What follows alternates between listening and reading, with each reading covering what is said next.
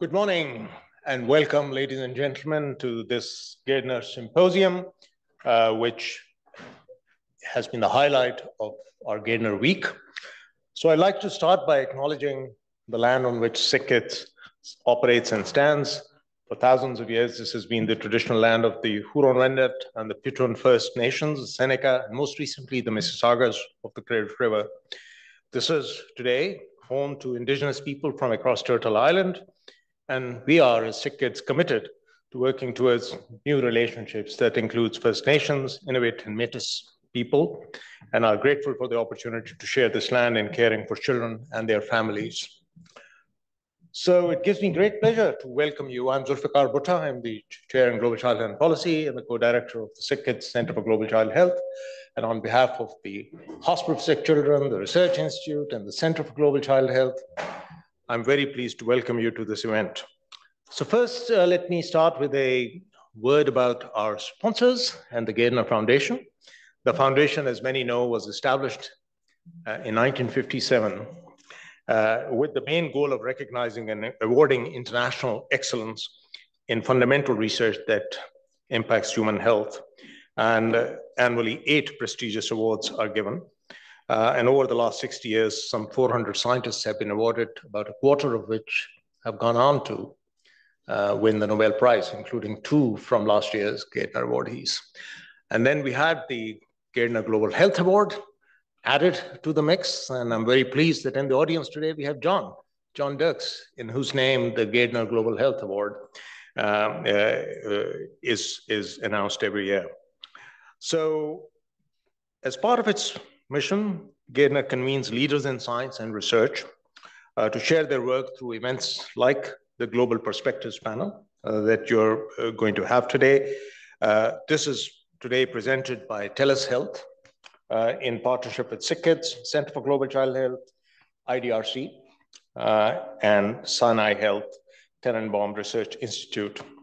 And today we will have an opportunity to listen to many people who have been recognized this year, and some budding young researchers who will have an opportunity to also present their work.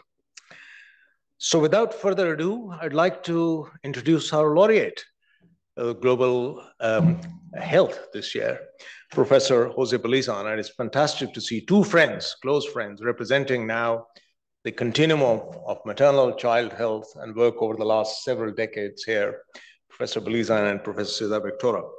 So Professor Belizán has been recognized this year with the 2023 John Dirks Gairdner Global Health Award for the development of innovative, evidence-based, and low-cost global interventions for maternal child health, particularly focusing on the perinatal period, that improve well-being and care during pregnancy, reduce morbidity, mortality, and also promote equity in vulnerable populations.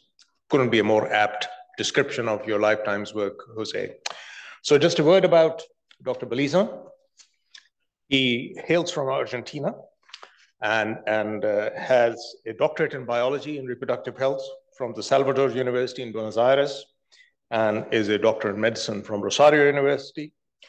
He currently is the principal investigator in the Department of Research and Maternal Child Health at the Institute for Clinical Effectiveness in Argentina.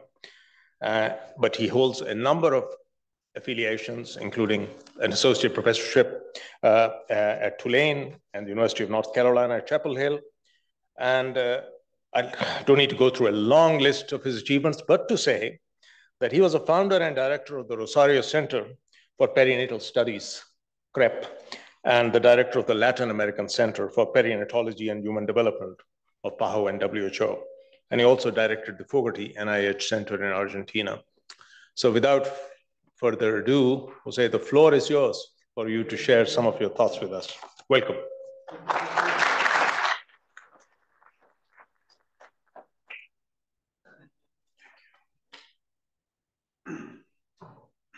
Okay, good morning, everybody. Can you hear me? Yes. Pleasure to be here. First of all, I apologize for my English. My mother tongue is Spanish, but I'll try to do my best in English. Yes, the title of the panel is Involving Communities. I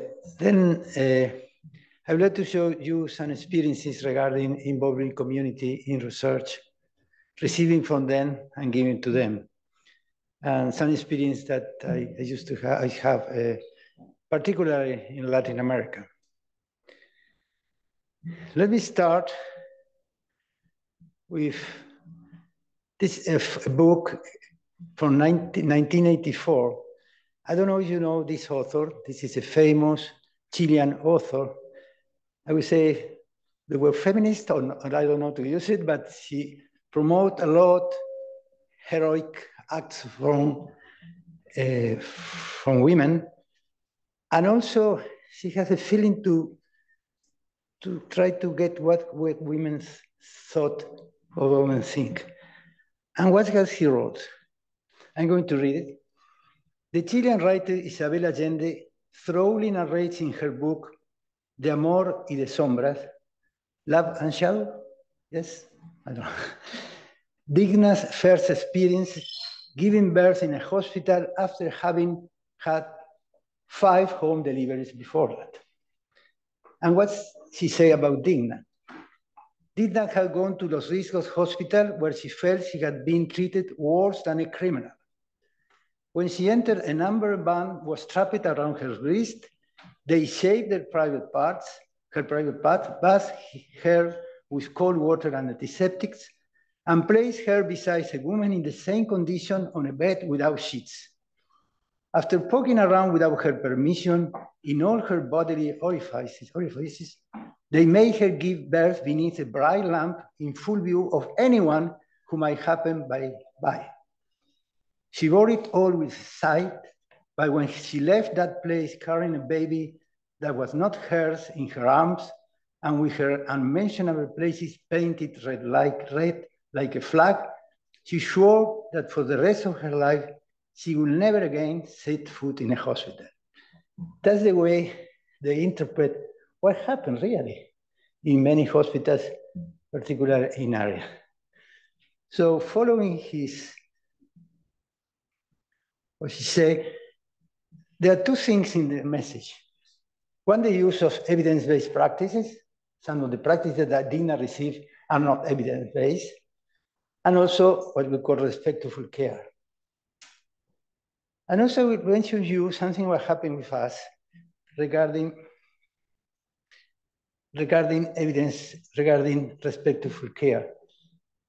I was working in the Latin American Center in Uruguay that Sufi mentioned, and we disseminate a lot of evidence-based practices, and we disseminated practice that is the women having a companion during delivery. There was a demonstration that this have better results, women having a companion, in comparison with what happened in house hospital, that women are isolated in big wards.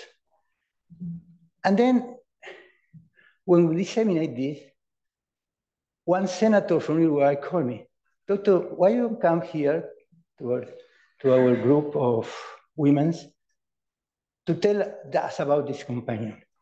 And after I present that, they say to me, "Doctor, this is not on yours. This is a right of the woman."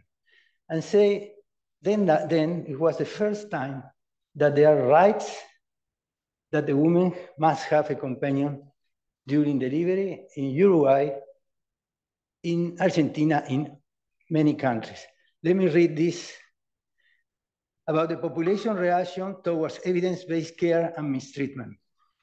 In the last several years, the Buenos Aires City Congress and the national congresses in Argentina and Uruguay have approved similar civil laws stating that women have the right to be accompanied during labor and delivery. This is an important example of how parliamentarians in a number of countries are recognizing that evidence-based practice in healthcare can become rights. We published that. And again, over the last several years, a new legal construct has emerged in Latin America that encompasses elements of quality obstetric care and mistreatment of women during childbirth, both issues of global maternal health import. This new legal term emerged out of concerted efforts by women groups, and network, feminist, professional organizations, international and regional bodies, and public health agents and researchers to improve the quality of care that women receive across the region. Okay, then this is a good example of how is the reaction on how listening what women needs, things can change, and was done by the parliaments of the country. Let me tell you something about another example. Do you know what episiotomy? It's a cut that men that providers do during deliveries of women, did, unfortunately. And when we receive our medical training, say, every woman must receive an episiotomy in her first delivery. And we did it. Every woman received an episiotomy. But when I was an obstetrician, women always complained about the pain and complication of episiotomy, particularly during a very important period of their life. The new child, lactation, accommodation really is hard a lot. Then we say, okay, which is the evidence base to do this? Why we are cutting every woman and producing such awful cut in her lives? So we go back to the literature and we couldn't find any randomized control, right? Any demonstration that doing episiotomy is better than not doing it. So let me show you something that for me it's really, and we found an article published in 1920 by the famous obstetrician in the United States, and that's what he said regarding episiotomy. He said, saves the woman from the debilitating effects of the suffering of the first stage of labor and the physical labor of a prolonged second stage of labor. He said, it undoubtedly preserves the integrity of the pelvic floor and the vulvar introitus and prevents uterine prolapse, rupture of the vesicovaginal septum and its consequent long chain of sequelae. Birthing conditions are often restored. It saves the child's brain from injury and from the immediate and remote effects of prolonged compression. The soft tissue incision not only allows us to shorten the expulsion period, it also relieves the pressure of the brain and will reduce the amount of idiocy, epilepsy, etc. That looks funny. The thing that say undoubtedly, preserve epilepsy. That's something, this is the justification that every woman in the world in the first pregnancy receive an episiotomy. And it is true, look here, in Latin America, 92% of women receive episiotomy. That's 92% in medicine is all, every woman. And the same in countries, like here, India, 99% of women receive episiotomy in India. We're doing a strong effort for women coming to have deliveries at hospital, and when they came to the hospital, they make an unnecessary aggression to them, cutting them and doing an episiotomy. So then we decided to do a clinical trial. We did a clinical trial in Argentina, was published in The Lancet in 1993. We randomized 2,000, sorry, just to routine or selective episiotomy. They were assigned immediately before delivery. And one justification to do episiotomy is to prevent severe perinatal trauma. But the severe perinatal trauma in our study was lower in the selective group than in the routine episiotomy. And we say in this publication, The Lancet, that routine episiotomy should be abandoned, and figures about 30% are not justified. Fortunately, WHO made a recommendation following this article not to do any more routine episiotomy. And the Cochrane review shows benefits. I'm not going to see in detail about the benefits of restricted episiotomy. There are now 6 studies involving 6,600 women and all the benefits that episiotomy involves. Then finally, a restricted versus routine use episiotomy implies a reduction of 62% in number of episiotomy, reduction of 12% in posterior perinatal trauma, reduction of 28% in any perinatal pain, and reduction of 27% 7% needed to do a suture. But let me show something what happened. Then this is one of the hospitals involved in the trial. Before the trial, they have 92% of episiotomy in nulliparous women, every woman. During the trial, the control group remained with 91%, and the restrictive episiotomy group was 39%, a strong reduction. What happened there? We went to this hospital in a seminar, like now, and we present the results of the trial.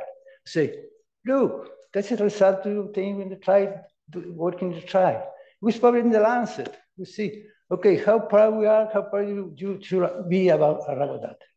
Okay, goodbye, we left the hospital. And what happened later? The rates of episiotomy continue to be extremely high. They demonstrate that it's better, but still their behavior implies that they continue to do it. And this is an important message for us doing research in clinical research. It's not enough having results of research. We need more in order to be implemented. And it's this kind of change of behavior, I don't know, we don't know, behavior is very difficult to be changed among providers. Then regarding this, I mentioned you episiotomy, evidence-based practice, poorly used. And there are other interventions that is active management of third stage of labor. The most frequent cause of death in the world, obstetric cause, was, fortunately, active management of third stage of labor. It's an injection of women in the delivery, and then this prevent hemorrhage. Okay, then what we saw is that active management of labor was really a large variability from places having close to 0 to places of 100%, this in India, 0. So there's two interventions that are of benefit and are seldom used, like episiotomy and active management. Then we decided to do a trial. We performed a randomized controlled trial of a behavioral intervention intended to increase the use of two evidence-based practices, the selective use of episiotomy and the active management of third stage of labor. So that's what it's called implementation science, no? To look for interventions to improve the implementation of well-known interventions in the medical practice. Okay, what I'm not going to refer too much, but from knowledge to implementation, we have first the research results, the summarized evidence, the Cochrane reviews. From this, we develop evidence-based guidelines. We implement the guidelines, and we need the patient condition, the evidence, the patients. And we did a formative research to see how the providers have seen all these steps regarding the implementation of an intervention. I'm not going to go in detail, but they say, for example, we think that research results have poor relevance, they don't unaware of the problem, etc. They also say regarding the developing of guidelines, they're authoritarian guidelines, they feel they're not participating in these guidelines that are unrealistic. And also in the way of implementation is authoritarianism with lack of resources. There are many concerns that the providers have regarding the implementation of an evidence-based practice. And we did a trial. We did a trial with 24 hospitals, 20 for Argentina and 4 of Uruguay, and then remain 19, only 5 was excluded. But let me say two important things regarding this. No, let me go back. One important thing I would like to say that before randomization, we did a seminar in all the hospitals. And we present then the evidence base regarding these two practices. And also we delivered then a reproductive health library from WHO that is similar to the Cochrane review. And then, okay, these are the recommendations for these two guidelines. And the intervention was many components. One is we select opinion leaders in the hospitals,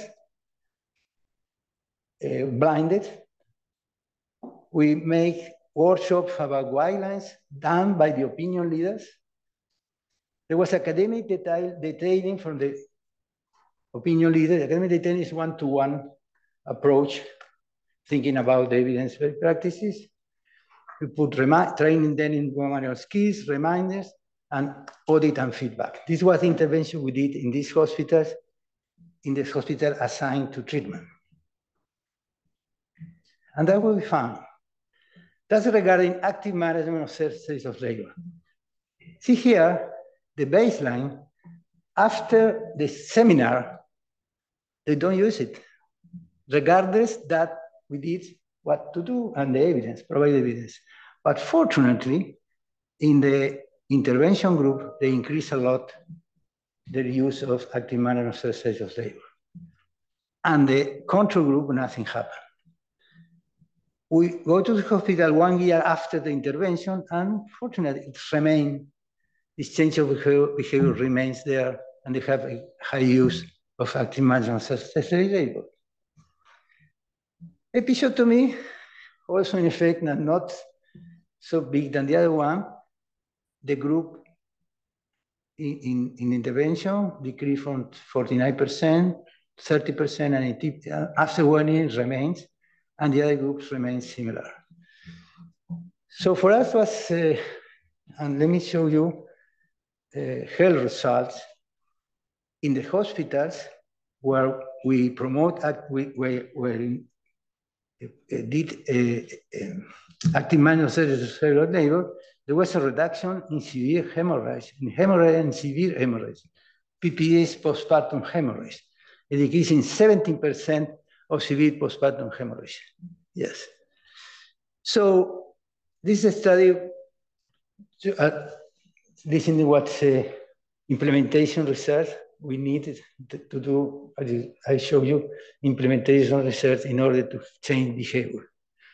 It's a great challenge to improve. Let me tell you something. Sorry, here Cesar Victor is an authority in cesarean sections in the world, and you did fantastic studies. This study in the Lancet where you show what's happening in your city regarding the increase in cesarean section in your city. Fantastic work. And then we're facing an epidemic of cesarean section. We're really very worried. This is just to show, don't go in detail, how all the countries are increasing their cesarean section rates.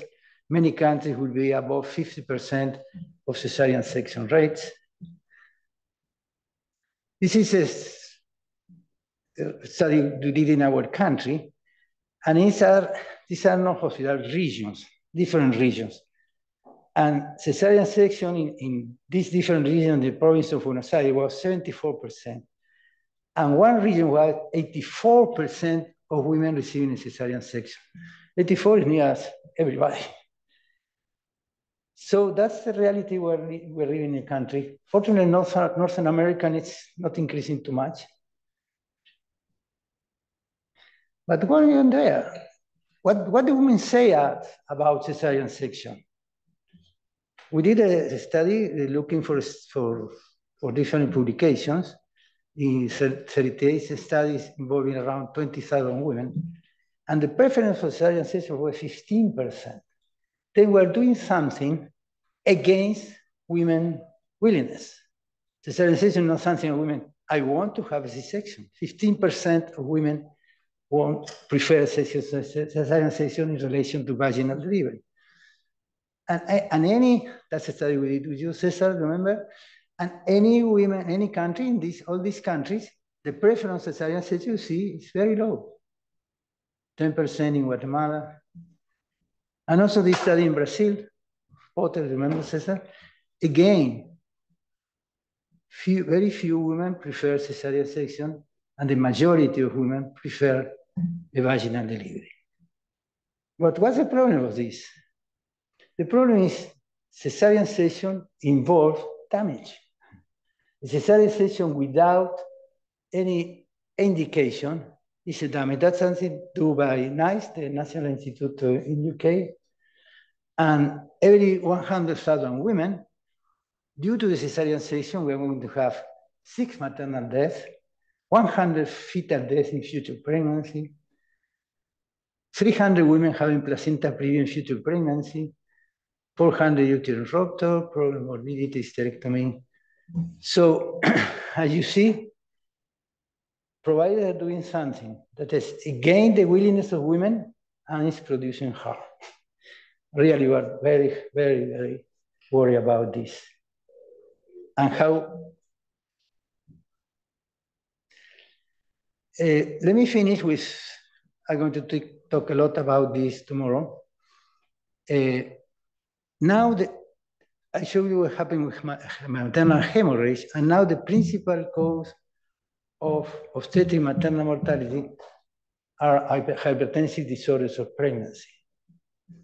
And I'm going to show you tomorrow that we show a relationship between calcium intake and preeclampsia in the observation of indigenous women in Guatemala. They pour the corn in water, and then they add a piece of chalk, and the result is that those women have a very high prevalence of hypertensive disorders of pregnancy. Following this hypothesis relationship, we did a study that took 50 years. We're working on that, and we demonstrate that you can prevent preeclampsia with a good calcium intake. Also, this is the results of the Cochrane review, and women supplementing with calcium, there is a reduction of 55% on preeclampsia incidence. And well, just to say, the author here said, group women with low calcium intake previously, and the reduction is greater, 64% reduction of preeclampsia on women receiving calcium supplementation. And also we did a study that the study of preconceptional calcium supplementation of women before pregnancy, and the results improved in 34% regarding the prevention of preeclampsia. And there is strong relationship, strong recommendation from WHO recommendation that in areas where dietary calcium intake is low, calcium supplementation during pregnancy is recommended for the prevention of preeclampsia in all women. But again, inequities. What happened in the world regarding calcium intake? José is an expert in inequity too. So that's what we usually see, no? In high-income countries, calcium intake is right. They have, will be around 1 gram recommendation of calcium per day in pregnant women. They're close to 1.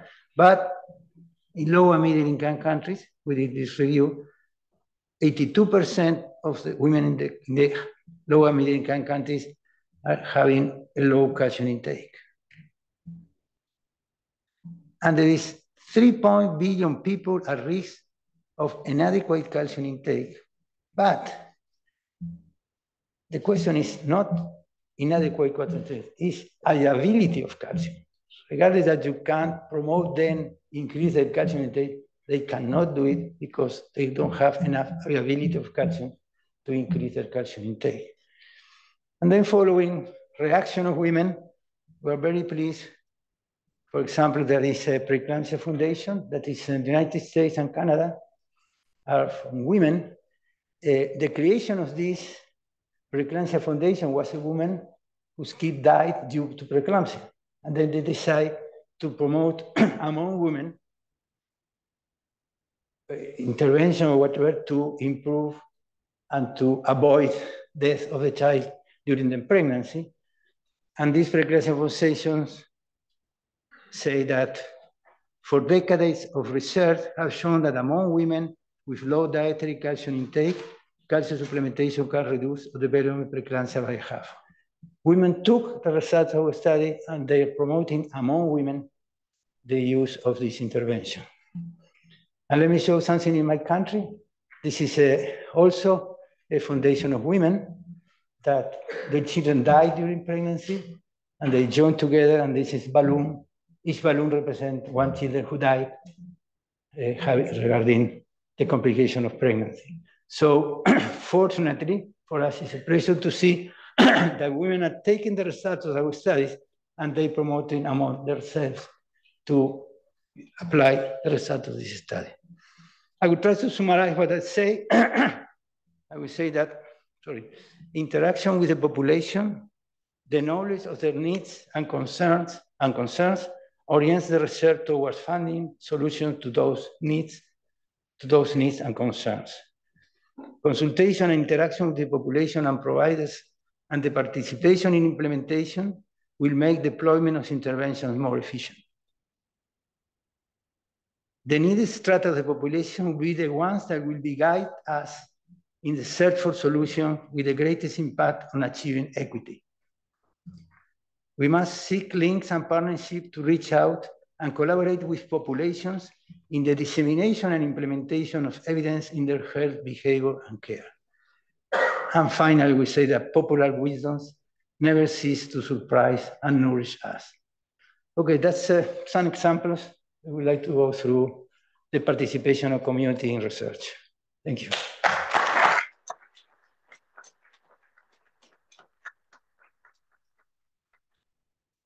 Thank you very much, Jose. Thank you. So thank you very much for, wow, a very insightful look at how things have evolved in terms of evidence generation and their important introduction into practice. So ladies and gentlemen, every year the Gairdner Foundation holds a very special competition, which is an Early Career Investigators Award. And the laureate has a role to play also in the selection from the finalists. And it's my great pleasure to invite this year's winner, Professor Dina Zaratkar. She's an assistant professor in anesthesia and health research methods, evidence and impact at McMaster University. And she spent a lot of her career in looking at difficult areas of evidence synthesis and collation. Some of that is reflected in the work that was undertaken for COVID-19 therapeutics and nutrition. She's published quite a large number of high-impact articles in leading journals. And today she's going to talk to us about her views on the current ups and downs of evidence as it relates to global practice. So Dina, the floor is yours.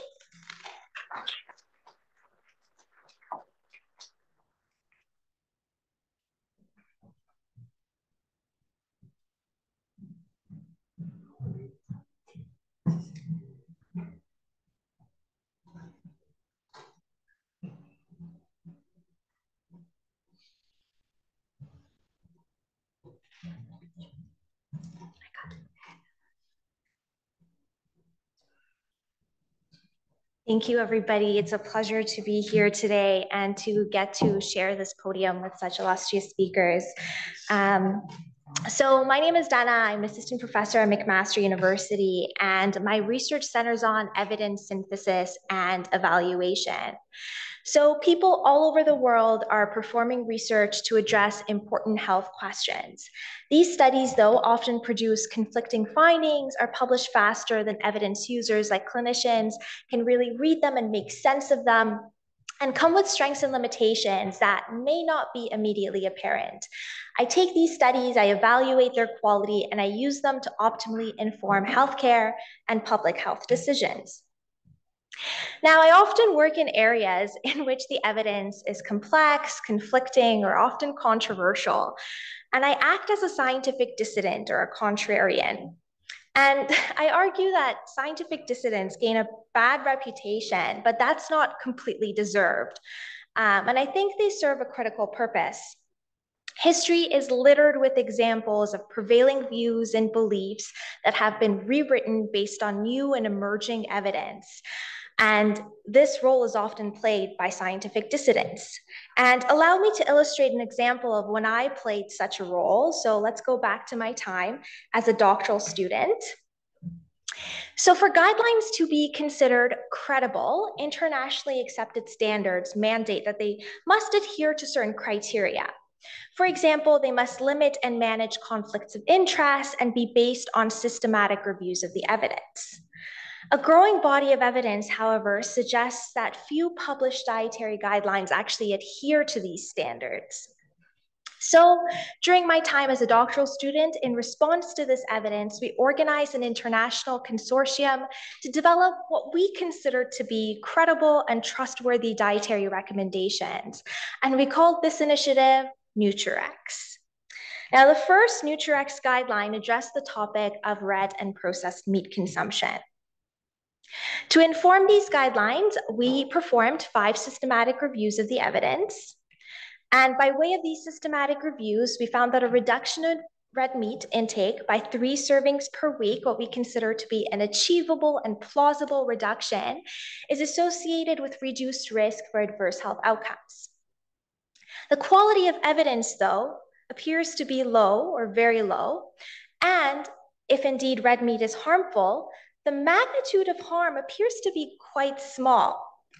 But of course, the evidence doesn't make decisions, people do. And so in order to formulate the recommendations, we also considered public values and preferences.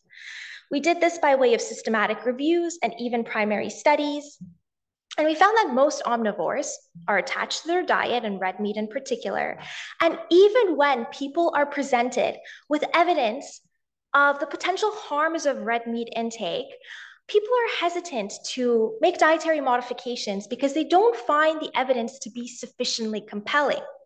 So based on these findings, we as the guideline panel decided to issue a weak recommendation to continue current levels of red meat consumption. The guideline was published in 2019. And immediately after its publication, it was reported on across almost every major news website, most of the time not positively, and it attracted a flood of controversy. But why was the guideline so controversial? I'll talk a little bit more about this. One of the major points of criticism was our evaluation of the quality of evidence. We judged that the quality of evidence is low to very low. In randomized trials, by virtue of randomization, we achieved more or less balance in prognostic factors such that any differences in outcomes that we observe between randomized groups can be confidently attributed to the intervention under study. The evidence addressing the health effects of red meat, though, came from nutritional epidemiology studies.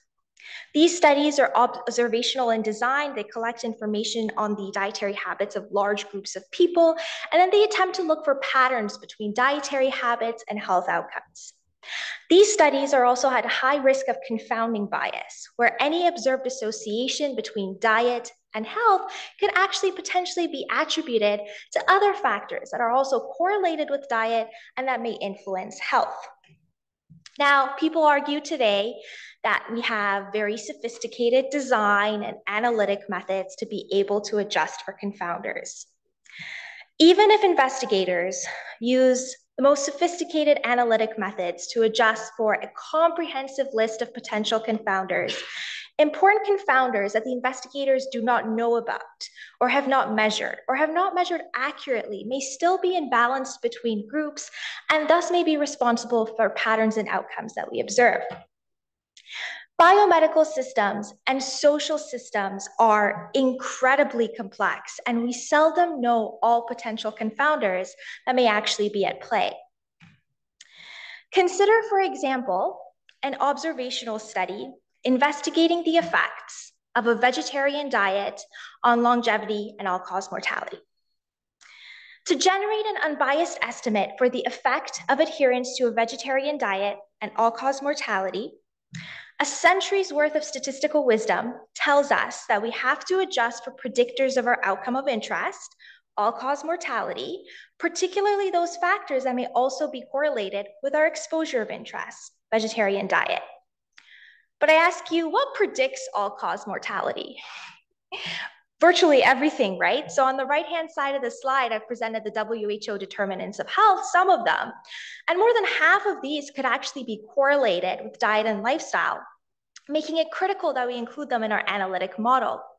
But can a single study realistically measure and appropriately adjust for all of these factors? I would say no. There's also a growing body of literature that addresses the consistency between the results of randomized trials and observational studies that investigate the same or similar questions.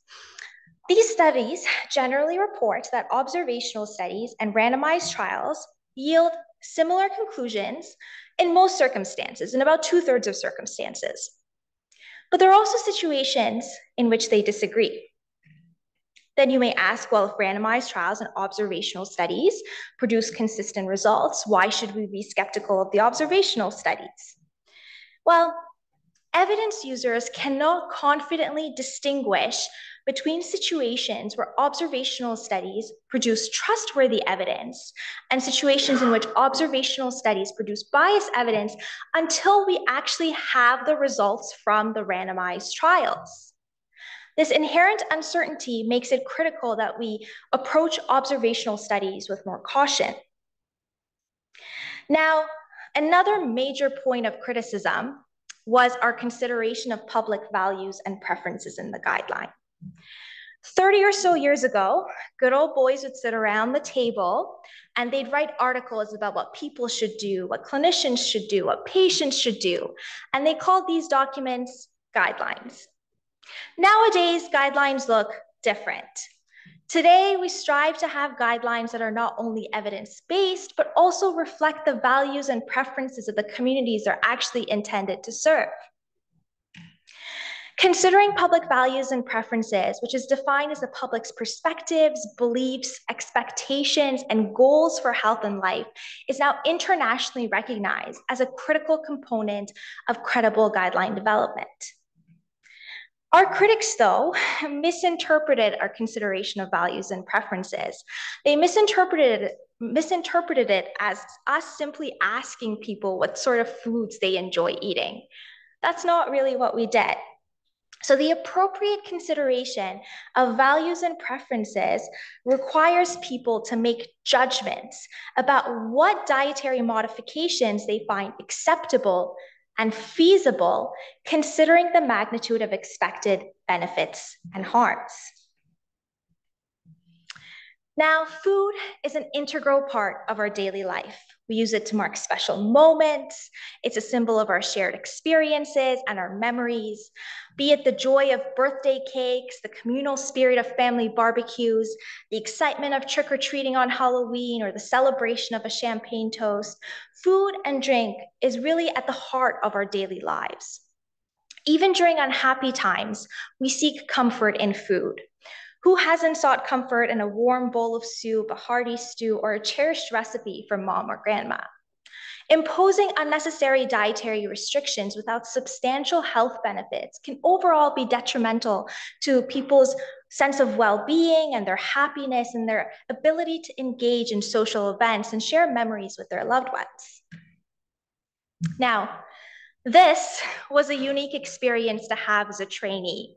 The experience of having my doctoral thesis critiqued not only by major mainstream media, but also by giants in my field of study was highly intimidating and, truth be told, a little heartbreaking. Retrospectively, though, I can say that this experience made me more confident in my ability to challenge prevailing practices in research and to engage in academic debate. Now I know that scientific dissidents are not popular, though they serve an important purpose. And I argue that it's our duty to be able to listen to heterodox thinkers. Now you may ask, well, Dana, do we not have a duty to silence contrarians in order to counter misinformation? Silencing dissidents assumes that the public cannot be trusted to make sensible judgments and to evaluate information, an overall paternalistic point of view. Silencing dissent also undermines the scientific process, which itself is built on the premise of being able to challenge hypotheses. Silencing dissent can also be dangerous because it deprives us of the very tools that we actually need to be able to counter bad science and misinformation, the dissent itself. Now, I'm not saying that we should believe every heterodox thinker that comes along, but it means that we should strongly resist the urge to punish them or to censor them. We should remain mindful that science and medicine are comprised of many and varied players: money, power, politicization, conflicts of interest.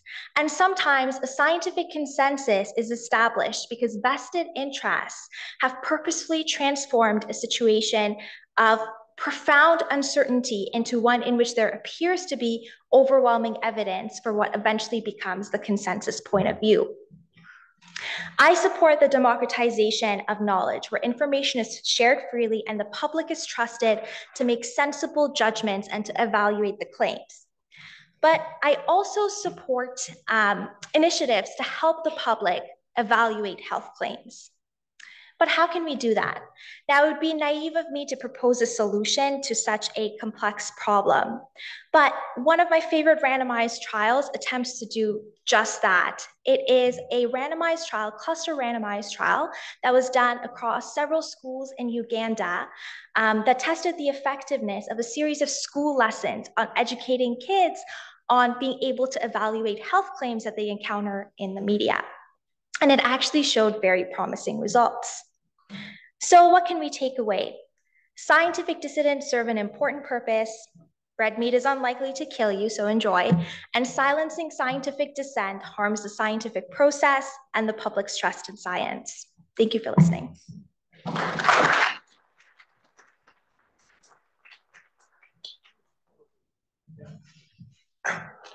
Thank you very much for that very insightful and stimulating presentation.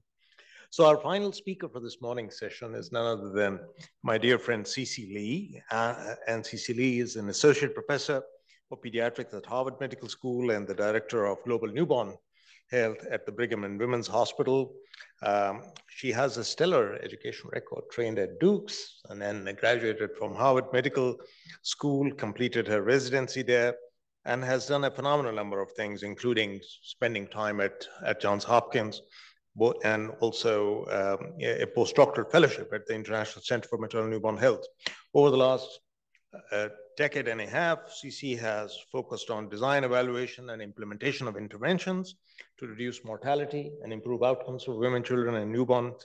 And she's going to talk to us today about community-centered design to innovate for global maternal and newborn health. Cece, thank you.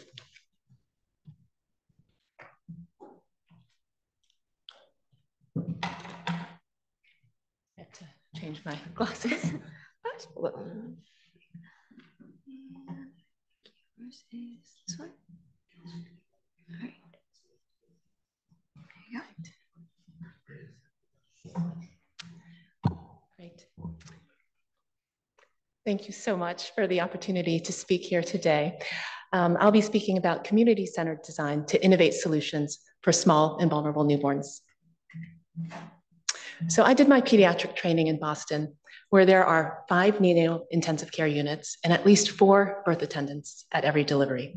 After residency, I went to work in rural Bangladesh, where many mothers still give birth at home, and I conducted postnatal visits with community health workers like Bapi, shown here.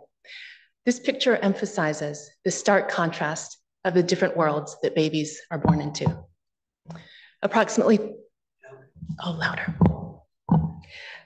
30 million births still occur in communities each year, and a frontline health worker is the first point of contact for both the mother and baby. There are an estimated 2.7 million newborn deaths annually.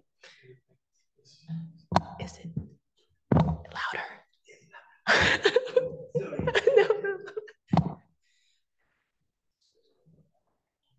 And the vast majority occur in low and middle income countries and in the first week of life. My research has focused on how to design solutions for small and vulnerable newborns in these settings. This figure shows the normal stages of fetal development and growth. The first trimester is a critical period of the development of major organ systems. The second and third trimesters are a period of rapid growth and maturation. The normal duration of a human gestation is about 40 weeks. Being born preterm is when a birth occurs at less than 37 weeks before the baby has fully matured.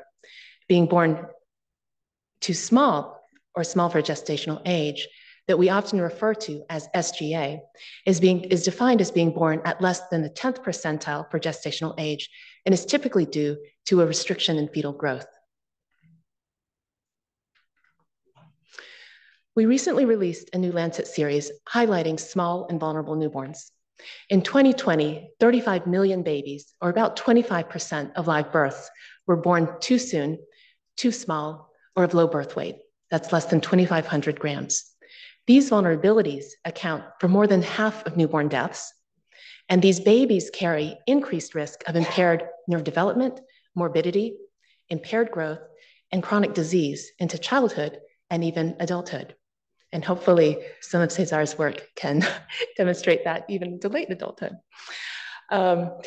Community-centered design is a core component of the projects that I'll highlight today. In community-centered design, the development of interventions are driven by the priorities and the needs of the local community. They're designed collaboratively with inputs from community members and stakeholders. And learning from this process is used to further refine the interventions and eventually bring them to scale. In this presentation, I'll describe projects in which we have innovated solutions to optimize outcomes for small and vulnerable newborns. First, I'll discuss two projects that we've conducted to develop new tools to identify high-risk infants. And that includes machine learning algorithms that we've developed to identify preterm births, as well as a low-cost tool to identify jaundiced newborns. Then I'll discuss new approaches for the prevention of preterm birth and SGA. In low and middle income countries, identifying preterm births is very challenging. Gestational age of pregnancy is often unknown due to low or late antenatal care seeking, low access to ultrasonography. So clinicians must rely on the clinical newborn exam to date and estimate the gestational age of the newborn. Challenges are that common exams, such as the Ballard or Dubowitz, they're long, they take 20 minutes. They have 23 signs. They require training in neurologic signs, which could be challenging. Also, the validity is influenced by illness in the baby or medications in the mother. And these traditional exams have been quite inaccurate, dating newborns to within plus or minus 1 month of an early ultrasound. So we wanted to know, can we leverage machine learning to improve the accuracy and simplify the assessment for gestational age estimation? The World Health Organization coordinated the Alliance for Maternal and Newborn Health Improvement, or AMANI, Newborn Gestational Age Study. This study aimed to develop a programmatically feasible, simple, and accurate method of estimating gestational age in the newborn after birth.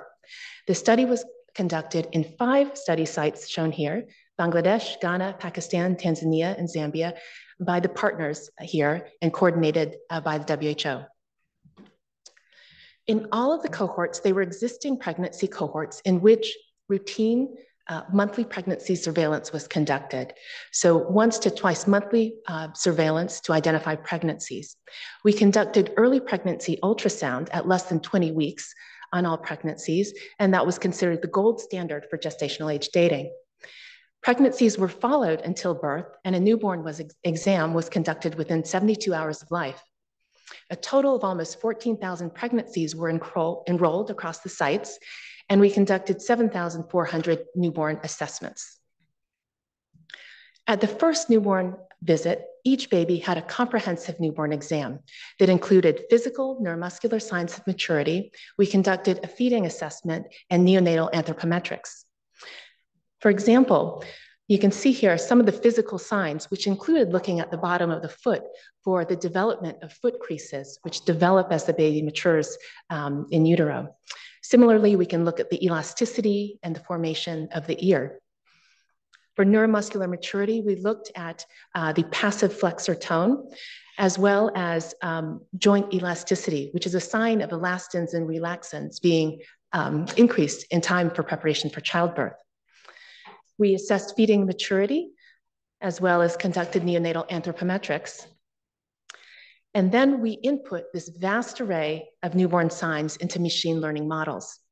We used the superlearner approach that constructed an ensemble model that included over 20 different statistical methods with weights that were determined by cross-validation. The community was involved in both the conduct and design, as well as delivery of the newborn exam. First, we leveraged community health workers and cadres to conduct the newborn assessment, since they're typically the first contact point for newborns. During our training, we found that CHWs could actually perform neurologic assessment with high levels of competency with good training and high levels of agreement with physicians. We also tailored the exam based upon parental feedback. We reduced the length and added certain soothing techniques. We made sure the baby was covered, and we also replaced certain signs that were concerning for parents. One example is this sign, which is the square window, which is a measure of elasticity of the wrist in preparation for childbirth. Instead, we replaced it with an ankle flexion that was a little more acceptable for parents and families. This graph shows the ranking of the top 10 predictors of gestational age that were included in our top machine learning models. On the horizontal axis, we have the predicted precision accuracy of the model in days. And this is the estimated gestational age predicted by the model compared to early ultrasound. We can see that birth weight was the top predictor of gestational age, and a model that included birth weight alone predicted gestational age within plus or minus 19.1 days of an early ultrasound. As we add head circumference, our prediction accuracy improves to 18.4 days. And as we include all of the top 10 signs, we improve our accuracy to plus or minus 17.3 days. The majority of the top signs were still signs indicating the baby's size, but there are certain additional elements that show the maturity and development of different organs, such as the breast bud development and the foot's palmar creases and ankle dorsiflexion. We were able to further optimize the model by adding last menstrual period to the model. And this model, the model on the top row, had an area under the curve of 0.91. That indicated that this machine learning model predicted whether a baby was preterm or not correctly 91% of the time. We predicted gestational age within plus or minus 15.7 days of an early ultrasound with this model. We also recognized that there was a need for simpler methods because this is really not programmatically feasible. And we developed a model with just two signs, last menstrual period and birth weight. This model also had a pretty high area under the curve of about 0.88, correctly classifying preterm birth or not 88% of the time. And the prediction accuracy was 16.7 days. So in summary, these Imani machine learning models correctly classified preterm births about 90% of the time. And even simpler two-sign models performed well with only marginal increases in prediction error. So the question is, the paper came out a while ago, but how do you actually operationalize this? How do you bring machine learning actually to the field where it can be used by researchers and clinicians? We've been working with the WHO team and machine learning scientists to develop a web tool that can be field tested. We're planning to field test it in the coming year. If there's any interested parties, please let me know. And we hope that once we have validated this model, that it will be available for the global community. The next project I'll discuss is one related to neonatal jaundice. Jaundice is an elevation of bilirubin after birth that results in a yellow coloration of the skin and sclera. When the levels are high of unconjugated hyperbilirubinemia, it can result in seizures and permanent impairment, neurologic impairment. This is a very personal issue for me because two of my children had very severe hyperbilirubinemia due to blood type incompatibility. My son Liam, who's shown here, had a bilirubin of almost 20 on his third day of life and was urgently readmitted for phototherapy. Annually, about 1 million babies develop severe hyperbilirubinemia each year, and 75% of bilirubin-related mortality occurs in sub-Saharan Africa and Asia. This is completely preventable with early identification and treatment. Based on my personal experiences, I recognize the need that we need better, low-cost, and accessible tools to accurately screen for jaundice in LMICs. This really stimulated the design and development of the biliruler. This is an icterometer, or a simple tool on the left here, which has different color swatches of increasing yellow hue. A health worker will press the biliruler on the infant's nose and blanch the skin and find the closest color match. The colors on the ruler correspond to a respective bilirubin level. We developed the tool from calibrated digital photos of hundreds of babies with jaundice and used advanced digital color processing to create the colors on the ruler. Based upon pilot testing using the Billy ruler in Bangladesh, we got feedback that parents were concerned about the sharp edges of the Billy ruler and that the baby would get hurt. So we actually then,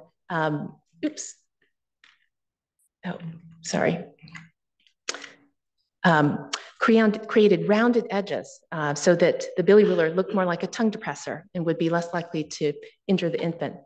We also heard from community health workers that it was very difficult to know if to use the ruler in dark lighting and in the home. So we actually, our technology partners added a lighting indicator to indicate if the lighting was adequate to actually use the ruler and conduct accurate measurements. We conducted a validation study in 2 hospitals in Boston and also in Sylhet, Bangladesh. We enrolled 790 newborns with a range of different skin tones. All infants first had blinded Billy ruler measurements on different body parts in the forehead, the sternum, as well as the nose and the palms and soles. And then they had a transcutaneous bilirubin measurement and, as clinically indicated, a serum bilirubin level. In our validation study, we found that Billy ruler scores were positively and significantly correlated with both transcutaneous bilirubin as well as serum bilirubin, with correlation coefficients around 0.8. This tool is intended for use in primary level health centers or even in the community, where you want to identify a baby that needs referral for either serum or blood testing or even potential treatment. For clinicians, a level of 15 is really a threshold at which we would say we want to get a blood test or we want to refer that baby for potential treatment. We have here an area under the curve, an ROC curve, and we can see that our area under the curve is 0.94, indicating that the Billy ruler identified babies who had a transcutaneous bilirubin above 15, about 94% of the time, and it had high sensitivity and specificity. So it really had excellent diagnostic accuracy for identifying babies requiring referral. As next steps, we're planning to validate the ruler in larger populations of infants with darker colored skin tones. The rulers have mainly validated for use in hospitals and by physicians or highly trained health workers, and we'd like to validate the use in the community by community health workers. And one study in Ghana is even exploring the use by mothers and family caretakers. So finally, I'll switch from my role as a pediatrician to one as a public health professional. I'd say the past decade of my life has been really trying to prevent preterm birth and SGA. Rates of preterm birth and SGA have remained stagnant over the past decades, and few individual interventions have proven effective to prevent preterm birth and SGA. A limitation of the current evidence is that traditional approaches have targeted individual risk factors or individual conditions. However, we know that the biology of preterm birth is extremely complex. Undernutrition and maternal infections are both independent risk factors for preterm birth that may act through some common mechanisms, such as inflammation, anemia, or epigenetic modifications of the fetus or placenta. These conditions may also interact with each other to synergistically increase risk. Undernutrition may alter host immunity, and maternal infections may result in malabsorption or increased nutrient losses. Thus, interventions that target both of these conditions more holistically may have more substantial impact on preterm birth and birth outcomes. We recently completed the ENOT study, the Enhancing Nutrition and Antenatal Infection Treatment for Maternal and Child Health study in rural Ethiopia. This was led by our partners at Addis Continental Institute of Public Health and Professor Yamane Berhane. The study aim was to determine the impact of packages of WHO-recommended interventions to enhance maternal nutrition and to screen for infections in pregnancy on newborn birth size and gestational length in Amhara, Ethiopia. We used community-centered design in the ENOT study to create and design our intervention packages. We met with a range of stakeholders prior to and during the study to design the study, including the Ethiopian Ministry of Health, the Amhara Regional Health Bureau, Ethiopian professional societies, and nutrition organizations to learn about their priorities and seek advice on intervention content and delivery. We also conducted formative research in the local communities to tailor the interventions and content. ENUT is a 2x2 factorial cluster RCT with 2 levels of randomization. First, health centers were randomized to receive an enhanced nutrition package or routine care. And then individual pregnant women were randomized to receive an enhanced nutrition infection management package or standard of care. The nutrition package was delivered within the health system by midwives during routine ANC visits at primary level health centers. The package included 4 components and was co-designed with inputs from community members and stakeholders. We provided a micronutrient fortified balanced energy protein supplement to women who were undernourished with a low MUAC. And this was informed by the Ministry of Health. We originally wanted to universally supplement, but they felt that it wouldn't be feasible or scalable. So we decided to target it. We also chose a locally produced and available supplement because that was strongly preferred by the ministry, and also a vegan product given the local Orthodox Christian religion. We tailored our counseling regarding some of the food restrictions in pregnancy because many women reported that they withheld because they didn't want to have a large baby that would get stuck during childbirth. We also addressed sharing of the supplement with family members. There was a huge demand for high quality salt. There was low access to adequately iodized salt, and we provided a monthly and routine supply of high quality, adequately iodized salt. And we provided specific counseling on iron and folate and addressing side effects. The infection management screening package included 3 components: screening and treatment for urinary tract infections, screening and treatment of sexually transmitted infections and reproductive tract infections, as well as intensive deworming. The local stakeholders at the Ethiopian Society of Obstetrics and Gynecology were very keen for us to generate rigorous data on the epidemiology as well as antimicrobial resistance patterns so that they could inform their guidelines for their next ANC guidelines that they were developing. They were also interested in the validity of the syndromic approach and the validity of that. So we developed some projects with some PhD students on that. The lab staff were also very keen on improving diagnostics for gonorrhea and chlamydia, given the challenges of culture. So we introduced a Cepheid gene expert into the regional lab. This slide shows the consort diagram of the ENUT study that was conducted from August 2020 to July 2022. This was simply an amazing feat by our partners at ADIS who led this work during a global pandemic, during civil war and flooding. We enrolled a total of 2,400 pregnancies across 12 health centers who were randomized approximately equal across the 4 study arms. And we completed the last follow-up this past July of 2022 and have primary analyzable data in about 2,100 infants with primary outcomes. The primary outcomes for this trial will be birth weight and infant length. While the analysis of primary outcomes is still ongoing and will be completed at the end of the year, I wanted to share some limited preliminary data that speaks to the importance of community co-design. We found that the ENUT interventions had significant impact on increasing antenatal care coverage. On average, women had 1.5 more ANC visits or contacts in the nutrition health centers. And in the intervention clusters, 72% of women had at least 4 contacts, while only 28% did in the routine arm. So improving the quality of ANC services and meeting the needs of mothers that were identified through our community-informed design both contributed to increased demand for ANC services and the increased utilization of ANC. We hope that this increased and improved quality will eventually result in improved health outcomes for the mom and baby as well.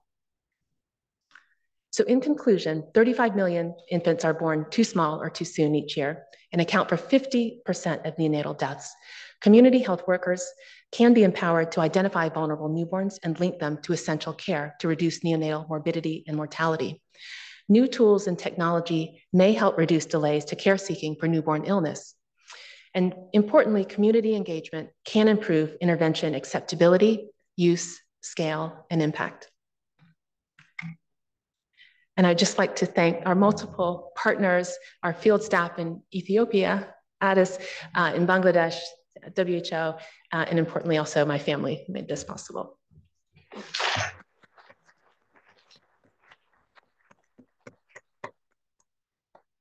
Thank you, Cece, for covering such a large topic and area so succinctly.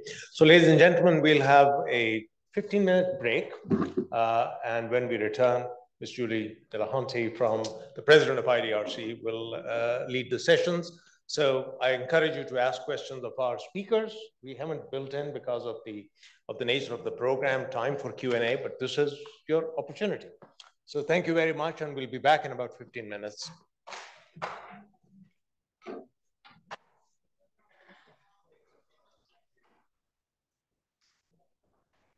For anyone who wants it, there is coffee and refreshments. If you just go to the left of the stairs, past the bluegrass area.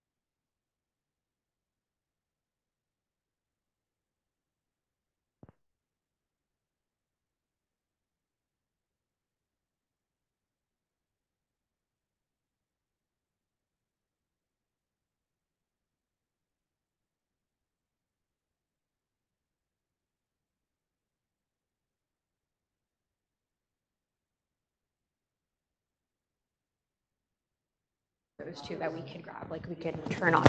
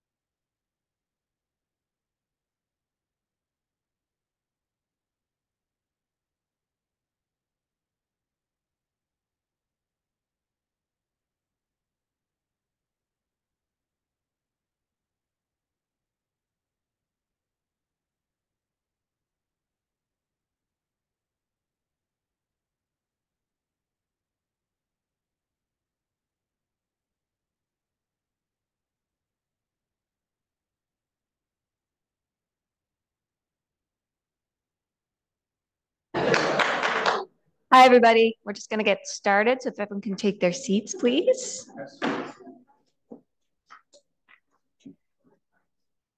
Perfect. I'm Sarah Devonshire. I'm from the Gairdner Foundation. We're very pleased to have you all here with us, both in person and online today for this excellent event. We'll be starting up the second half of the program. And it's my pleasure to introduce, as the chair for the second session, Julie Delahante, who's the president of IDRC. I'd like to introduce her as the chair the next session. She's just taken over as president at the International Development Research Center, which is an excellent agency. It supports spectacular research and also has supported a lot of our past laureates. So they're a great sort of initial and continuing funder of excellence in global health. Julie has nearly 30 years of international development experience, including as executive director of Oxfam Canada from 2013 to 2019. She's also served as the interim executive director of Action Canada for Sexual Health and Rights, and has held numerous positions supporting the Government of Canada's development and human rights efforts, including as director of the Central America Program. I'm very delighted to have her with us today, and thanks very much. I will let her introduce our speakers. Thank you so much, Sarah. Hello, bonjour. It's my pleasure to be able to serve as chair of this session, where we're going to be hearing from Dr. Zubia Mumtaz and Dr. César Victoria. Sorry, did I get that right? Yes. Je suis ravie d'être ici aujourd'hui pour aider à rehausser le profil de ces chercheurs extraordinaires aux côtés d'une organisation aux vues similaires comme la Fondation Gairdner. There are many real-life stories that remind us why what we're here to talk about today is so important. One of them is about Ethiopia. About 220,000 children and women of reproductive age die every year in Ethiopia. For most, the cause of death isn't documented because of weak civil registration and vital statistics systems and entrenched cycles of gender inequalities that too often begin at the cradle and persist right through to the grave. An IDRC-supported research team conducted a systematic review of the cause of death data from 1990 through to 2016. They generated Ethiopia's first ever representative data on the causes of maternal, neonatal, infant, and under 5 deaths. This data prompted, or helped to prompt anyway, the government to make reducing maternal postpartum hemorrhage a national priority, which had been identified as the #1 cause of maternal death. The project also piloted a new low-cost, high-quality data collection and monitoring system suitable for low-resource settings. Cases like this Ethiopia example show not only how much we need quality gender data, but also how we need that data to inform policy in low and middle income settings. In many parts of the world, decision makers do not have the timely information that they need to determine how, when, and where to intervene. This story from Ethiopia and the incredible work we're going to learn about in a moment prove that when there is political will and innovative research to back it up, there is a way forward. It's my pleasure to introduce our first speaker, Dr. Zubia Mumtaz. Dr. Mumtaz is a professor of global health with the School of Public Health at the University of Alberta in Edmonton. Dr. Mumtaz holds a PhD from the London School of Hygiene and Tropical Medicine and a Master's of Public Health from Harvard University. She has a Bachelor of Medicine and Surgery from Aga Khan University. Dr. Mumtaz has received the Alberta Heritage Foundation for Medical Research Population Health Investigator Award, as well as the CIHR Gender, Globalization, and Health Fellowship, among other awards. Dr. Mumtaz's work centers on global maternal and reproductive health with a focus on developing innovative solutions that alleviate the persisting high maternal mortality rates in countries with fragile health systems. Working principally in Pakistan and in Malawi, her research programs address 3 related facets. First, a critical examination of how gender inequality, poverty, and social exclusion converge to place women in socially marginalized positions, how these inequalities perpetuate their chronic susceptibility to heightened morbidity and mortality, and finally, assessing the health system's performance in the delivery of maternal and reproductive health services for these marginalized women. In partnership with governments and NGOs, Dr. Mumtaz aims to understand the health system and policy dynamics that determine coverage and quality of maternal health services in remote and rural areas. IDRC supported Dr. Mumtaz's research in Malawi, where high rates of maternal mortality persist despite efforts to support better outcomes. The project assessed the government's efforts to reduce maternal mortality and led to concrete changes in the way research findings inform health practices. This project was part of the Innovating for Maternal and Child Health in Africa initiative, a partnership between Global Affairs Canada, the Canadian Institutes of Health Research, and IDRC. Dr. Mumtaz is going to speak to us today about fostering collaborative research engagement among health system personnel in rural Pakistan. Dr. Mumtaz, over to you.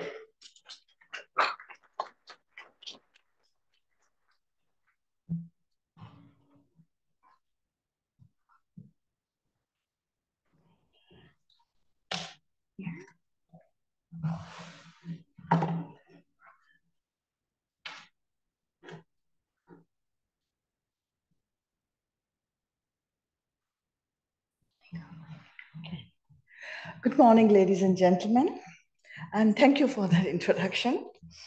Congratulations, Dr. Belizán, for this winning the Gairdner Award. It's a huge achievement and well-deserved. When Dr. Rosent invited me, can you hear me here? When Dr. Rosent invited me to present at this event, I immediately said yes. This is an August gathering, and why not? However, it also gave me an opportunity to share with you ideas that have been percolating in my mind as I engage with the research community in Pakistan. So picture this. I am a midwife working in a health facility in a remote area in Pakistan. It's a good life. I have a government job. It gives me a high social status. The pay isn't great, but I have a pension, and best of all, I'm quite autonomous. The district managers rarely, if ever, visit us.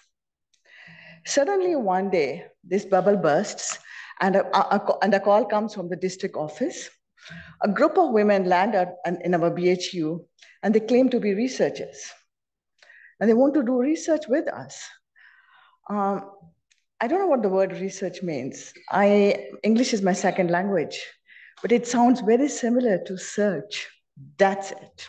They're here to evaluate me. And those guys in Lahore who never knew of us have sent somebody up to check out on our work. Now shift over the focus to me, us, the researchers. I travel halfway across the world, drive 9 hours to a middle of BHU in the middle of nowhere on a road that doesn't deserve to be called a road. And the staff greet us with polite but pained smiles. And here I am getting ready to live in this BHU for the next 8 weeks to collect data. So clearly you can see there's a juxtaposition of two worlds here, two different worlds, each with its own institutional characteristics, its own missions, values, its own biases. This juxtapositioning happens every time the research world conducts community-based research.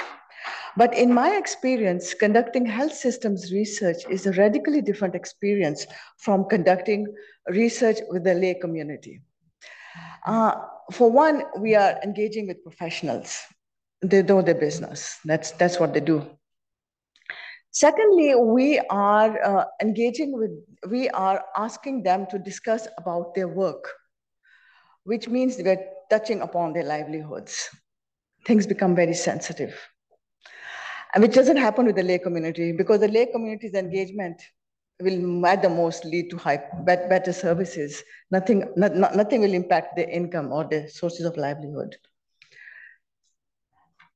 So in my presentation today, I will reflect on our experiences engaging with the research community in the context of health systems research in Pakistan.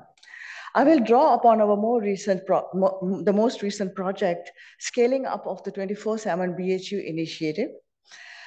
Traditionally, basic health units in Pakistan are the first level care facilities, one at every union council, the lowest administrative unit.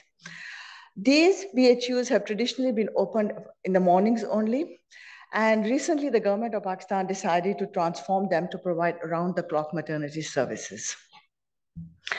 After a successful pilot, the initiative has been scaled up to provide province-wide. And we are now conducting a mixed method study, implementation study, to develop a detailed understanding of as the initiative unfolds on the ground and to identify avenues for improvement. The study was based on a co-production of knowledge approach and involved close collaboration with the policymakers, the district managers, and the frontline healthcare providers. We got support from the key stakeholders during the process of the study design, development, as well as the funding cycle. However, in practice, we find that continuing that engagement at different levels of the healthcare system has had its challenges. In this presentation, I will only share 3 of them in the interest of time.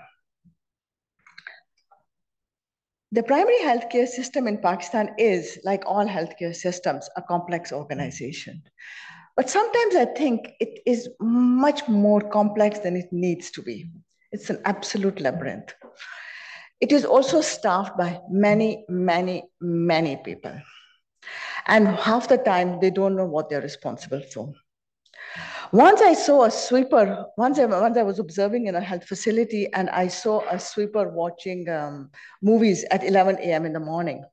So, I asked him what was his job description. And he said it is to sweep one half of this 2,000 square foot facility. The other half is cleaned by an ayah. And I asked him that, what about, the cupboard he was sitting next to was very dirty. So I asked him, what about cleaning this cupboard?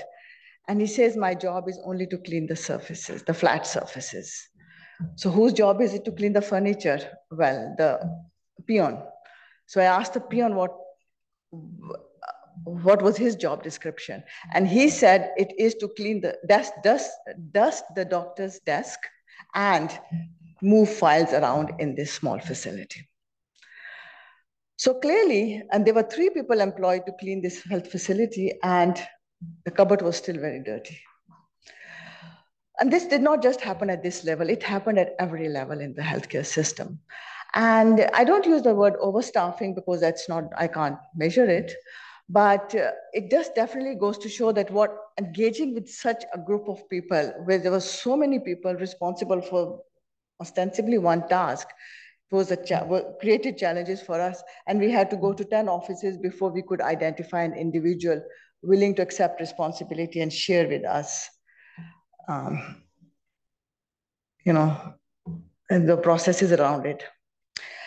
Further complicating this complexity was a rapid turnover of staff.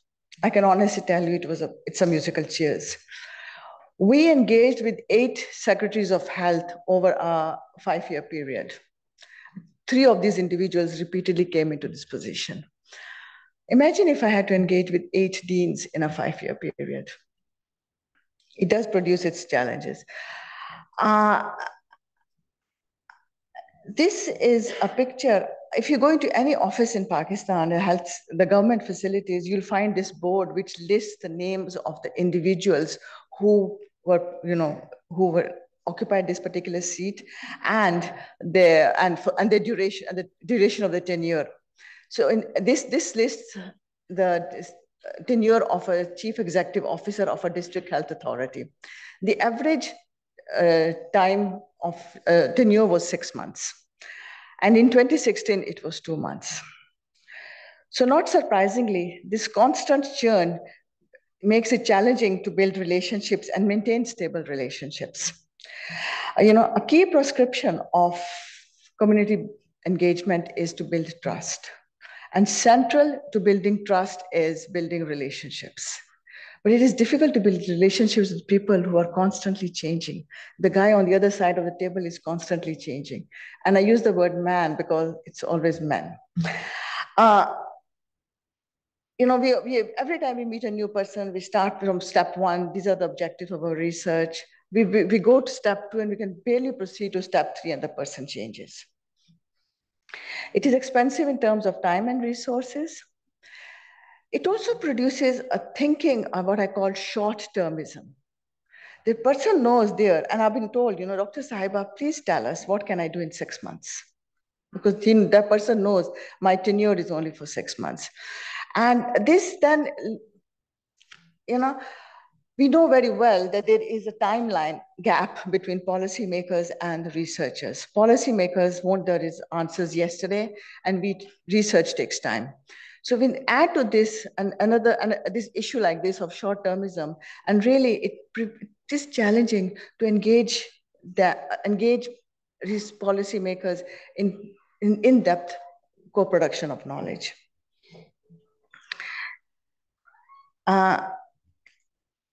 And the third thing that I'm going to wade into is a contentious issue here, and that is honesty and transparency.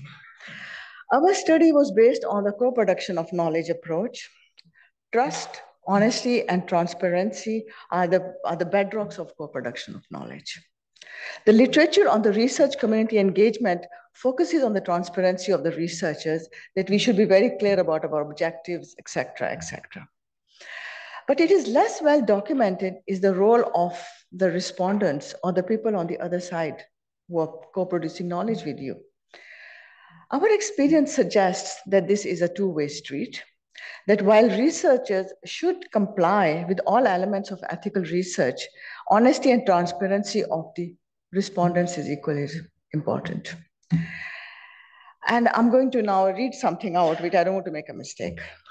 The healthcare system we were working in is a context of poor governance, and it is a context where nearly all personnel, if they wanted to, could find opportunities that put their professional and ethical commitments at odds with undisclosed personal and financial gains. In other words, it can be said that this was abuse of entrusted power for private gain. We found cases where midwives were absent from the place of work and were instead present at the private practices. And patients who were coming to the health facility were being directed to the private practices. Of course, patients were asked to pay for drugs that they should have received free of cost. And at higher up, vendors had to pay commissions to get contracts to supply, say, for example, drugs. And this is just the tip of the iceberg. Like I said, this was a co-production of knowledge approach. Some respondents happily engaged with us, openly, honestly, and transparently. And we could make out engagement with them was a pleasure. But they were a minority. The most of the respondents, we clearly experienced dilemma in engaging with us, especially in how much information should they share with us. Because engaging with us had the risk that they might end up sharing information that they knew was against the rules and possibly not legal. So for example, a maternal death had occurred just shortly before we arrived at a facility. And there was a hue and cry. The villagers were really unhappy about it. And the stated, it wasn't very good because the government was trying to promote facility births. And if a mother comes and dies in a facility, that's not very good for the business.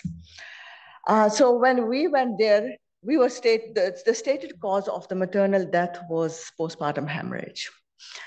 It took us 4 months of nearly daily engagement with the 4 midwives working in the facility and other staff to piece together that the cause of the postpartum hemorrhage was a cervical tear, which was caused by the midwives using forceps to deliver the baby.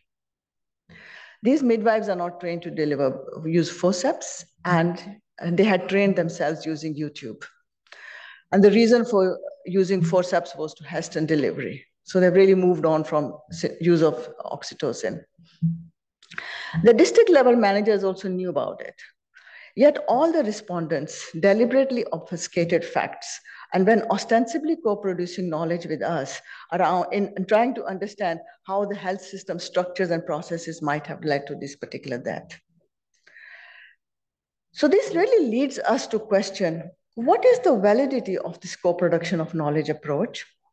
If the respondents, it also leads us to question the ethics of this particular narrative.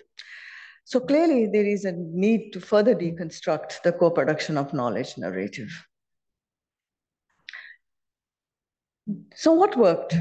Because clearly we are working there. I have been working there for over 20 years now.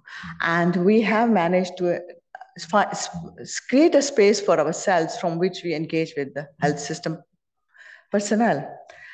So the one thing that I think really worked in our case was that we have developed a soft interpersonal network of relationships within the healthcare system in Punjab. It consists of individuals who engage with us, who see our work as important. We even continue to engage with the retired personnel. And in fact, one of the retired personnel went on to become a politician. So now we even have he's a great backer of our work, even in the political, in the circle of the politicians. These individuals act as bridges. They allow us to reach out to different policymakers. They connect with us. So now that they have retired, you know, the next guy who was a junior who used to work with me, you know, let me invite you to, they connect us with these individuals. And when we get a reference from a particular individual, then doors open for us and it gets a bit easier. I also have some, and I know this is not really doesn't work everywhere, but we also have some connections with politicians, family members really, and those family members, then when things really get a bit desperate, then the family member will pick up a phone call and make the necessary calls. So really, you know, it's not something that you can suggest, but nonetheless it works. We also use some of the strategies that are commonly listed in the literature, but we have modified them somewhat. For example, we continuously engage with the interested policymakers in largely one-to-one in-person meetings. We have also maintained WhatsApp connectivity with these group of individuals, so that when we are in the field, if something emerges, we share it with them, and if often come up with solutions which may not require a big deal, and we often see the results of this. As an order will come out to this. We develop short and crisp policy briefs updating our research on a quarterly basis. We make short presentations with small numbers of people quite regularly. And for the district and frontline staff, we use creative animations to share findings and small video clips. So I like to think that my program of research has had some actionable impact. I will divide this into symbolic impact, conceptual impact, and instrumental impact.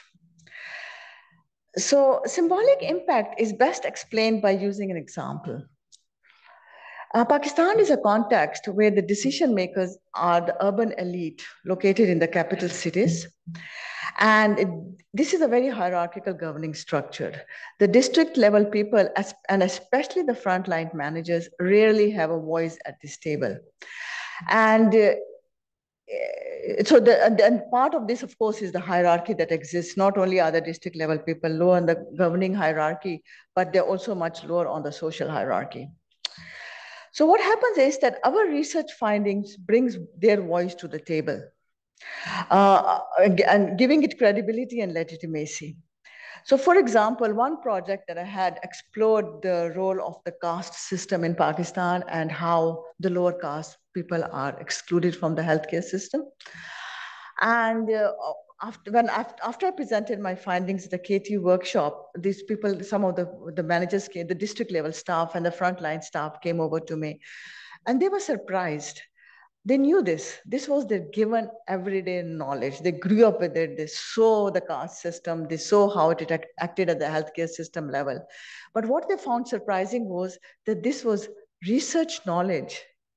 They thought research was this some big complicated thing with lots of graphs. and that this was worth knowledge that was worth sharing with the policymakers in Lahore. So conceptual knowledge is, the conceptual impact is best explained in the ways in which our research generated self-reflection amongst the frontline staff in particular. So the particular study, our last study collected data from 50 basic health units in 10 districts in Punjab. So we have gone back to the same districts and we have shared the findings with over 800 midwives, and we are still doing it, still counting. We have shared with them findings about the poor quality of care that has been provided, that less than 8% of the women have the pulse taken and about 15% have the blood pressure taken. And what has been so interesting is the way these midwives have agreed with these research findings. I mean, yes, we were expecting a pushback when you're showing such poor quality care. Not only they have agreed with these research findings, they know that we don't take the pulse. But what is most interesting is the reflection over these practices. They're talking, discussing about, why does this happen? What is the reality of their working experiences? Why do we need to use oxytocin to hasten labor? So it's just this reflection amongst themselves, which I think is very interesting. And especially because reflection, I hope, will then lead to further, improvement in their practices. Now, instrumental impact. In my personal experience, that is the most difficult. It refers to making some major policy changes in response to the evidence we generated. I can't claim any major policy responses. I personally think it's a bit pompous of us to assume that one research project should lead to a policy change. Nonetheless, we do find that there is reception to our findings. And for example, the data on the poor quality of care has now led to some action around providing midwives with in-service training and promises. And there's some talk about continuous professional development as well. So now I could continue talking forever. I mean, I have 8 other reasons that I could discuss. So, but in the interest of time, thank you very much.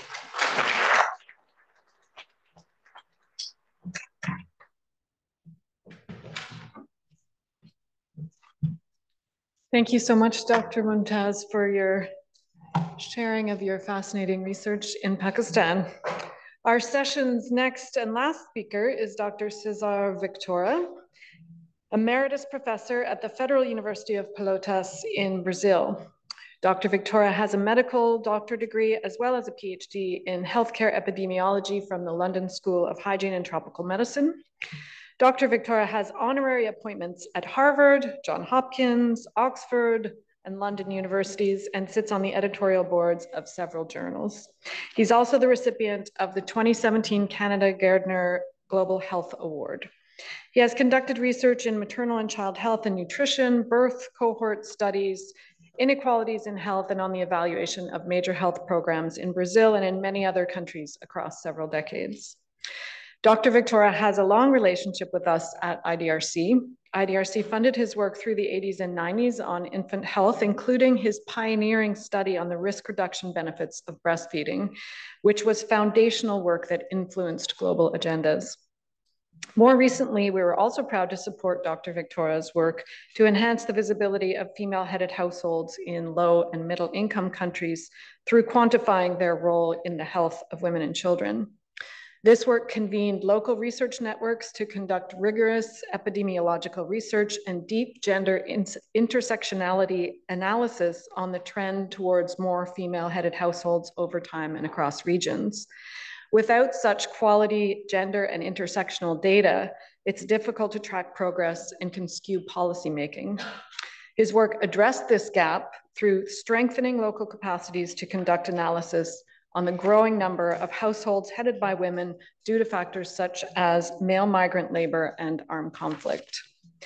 This has provided an excellent base for further research and training and influenced how data on female-headed households is collected and analyzed.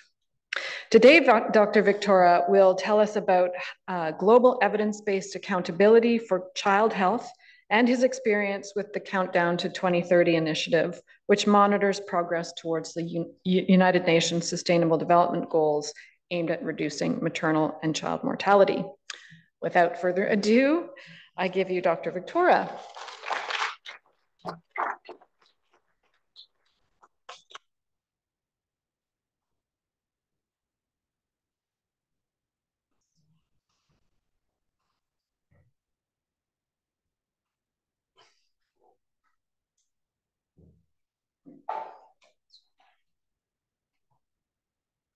Okay.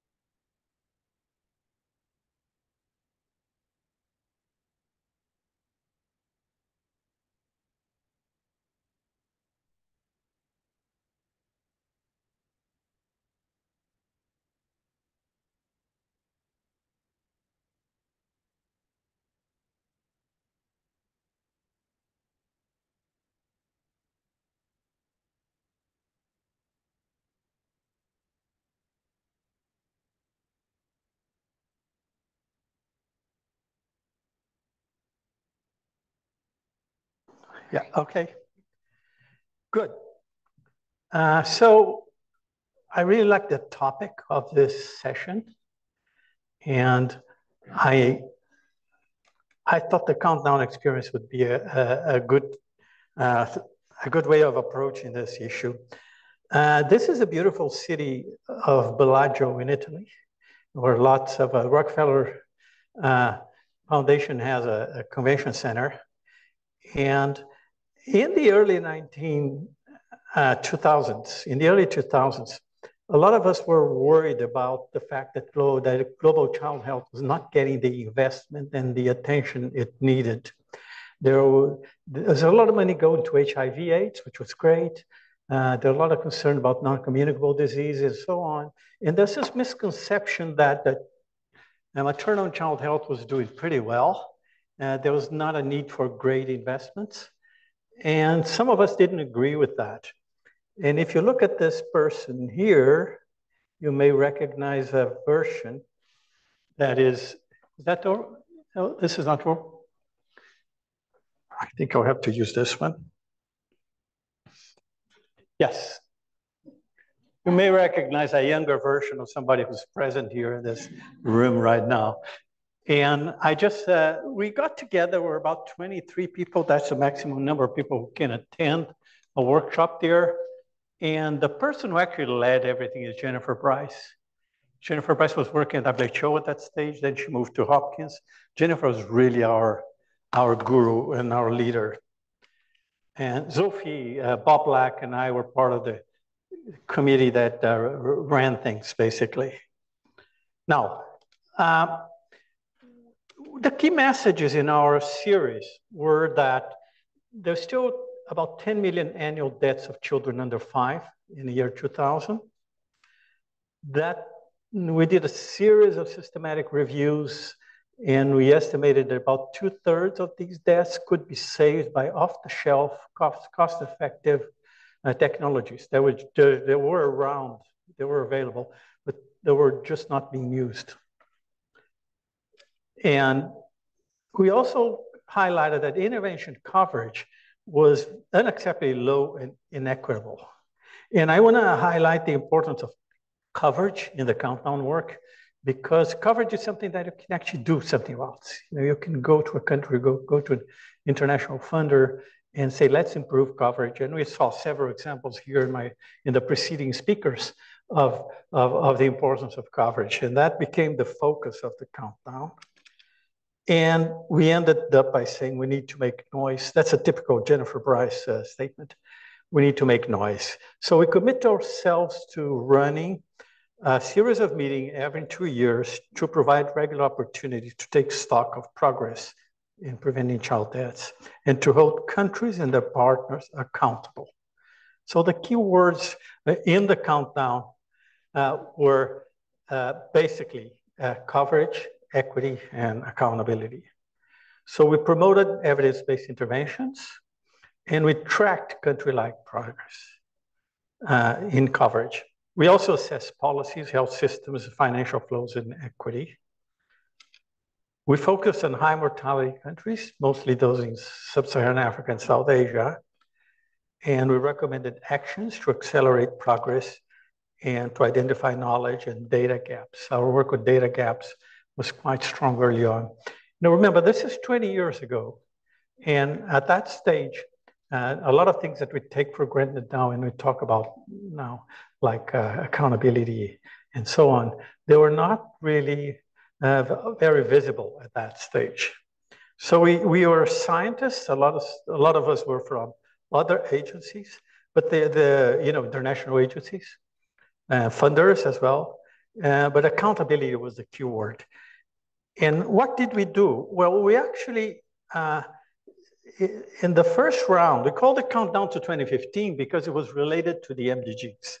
The MDGs on deadline on maternal and child health interventions and mortality levels. So basically, at that stage, we did three things. We had reports every 2 years, or then later we had annual reports. We had country profiles. I'm coming back to these. And we had lots and lots of papers on issues related to, particular to child survival early on. And then we moved on to maternal, newborn, and child survival. Mainly after the Lancet newborn series came out in 2005. I just wanted to remind you that the child survival series was the first ever Lancet series. You know, every day we see a new Lancet series now. And that's not a bad comment because you're highlighting important things. You know, Sophie himself has done about 75 Lancet series, I think. But we have over 200 series these days. And that was the first ever.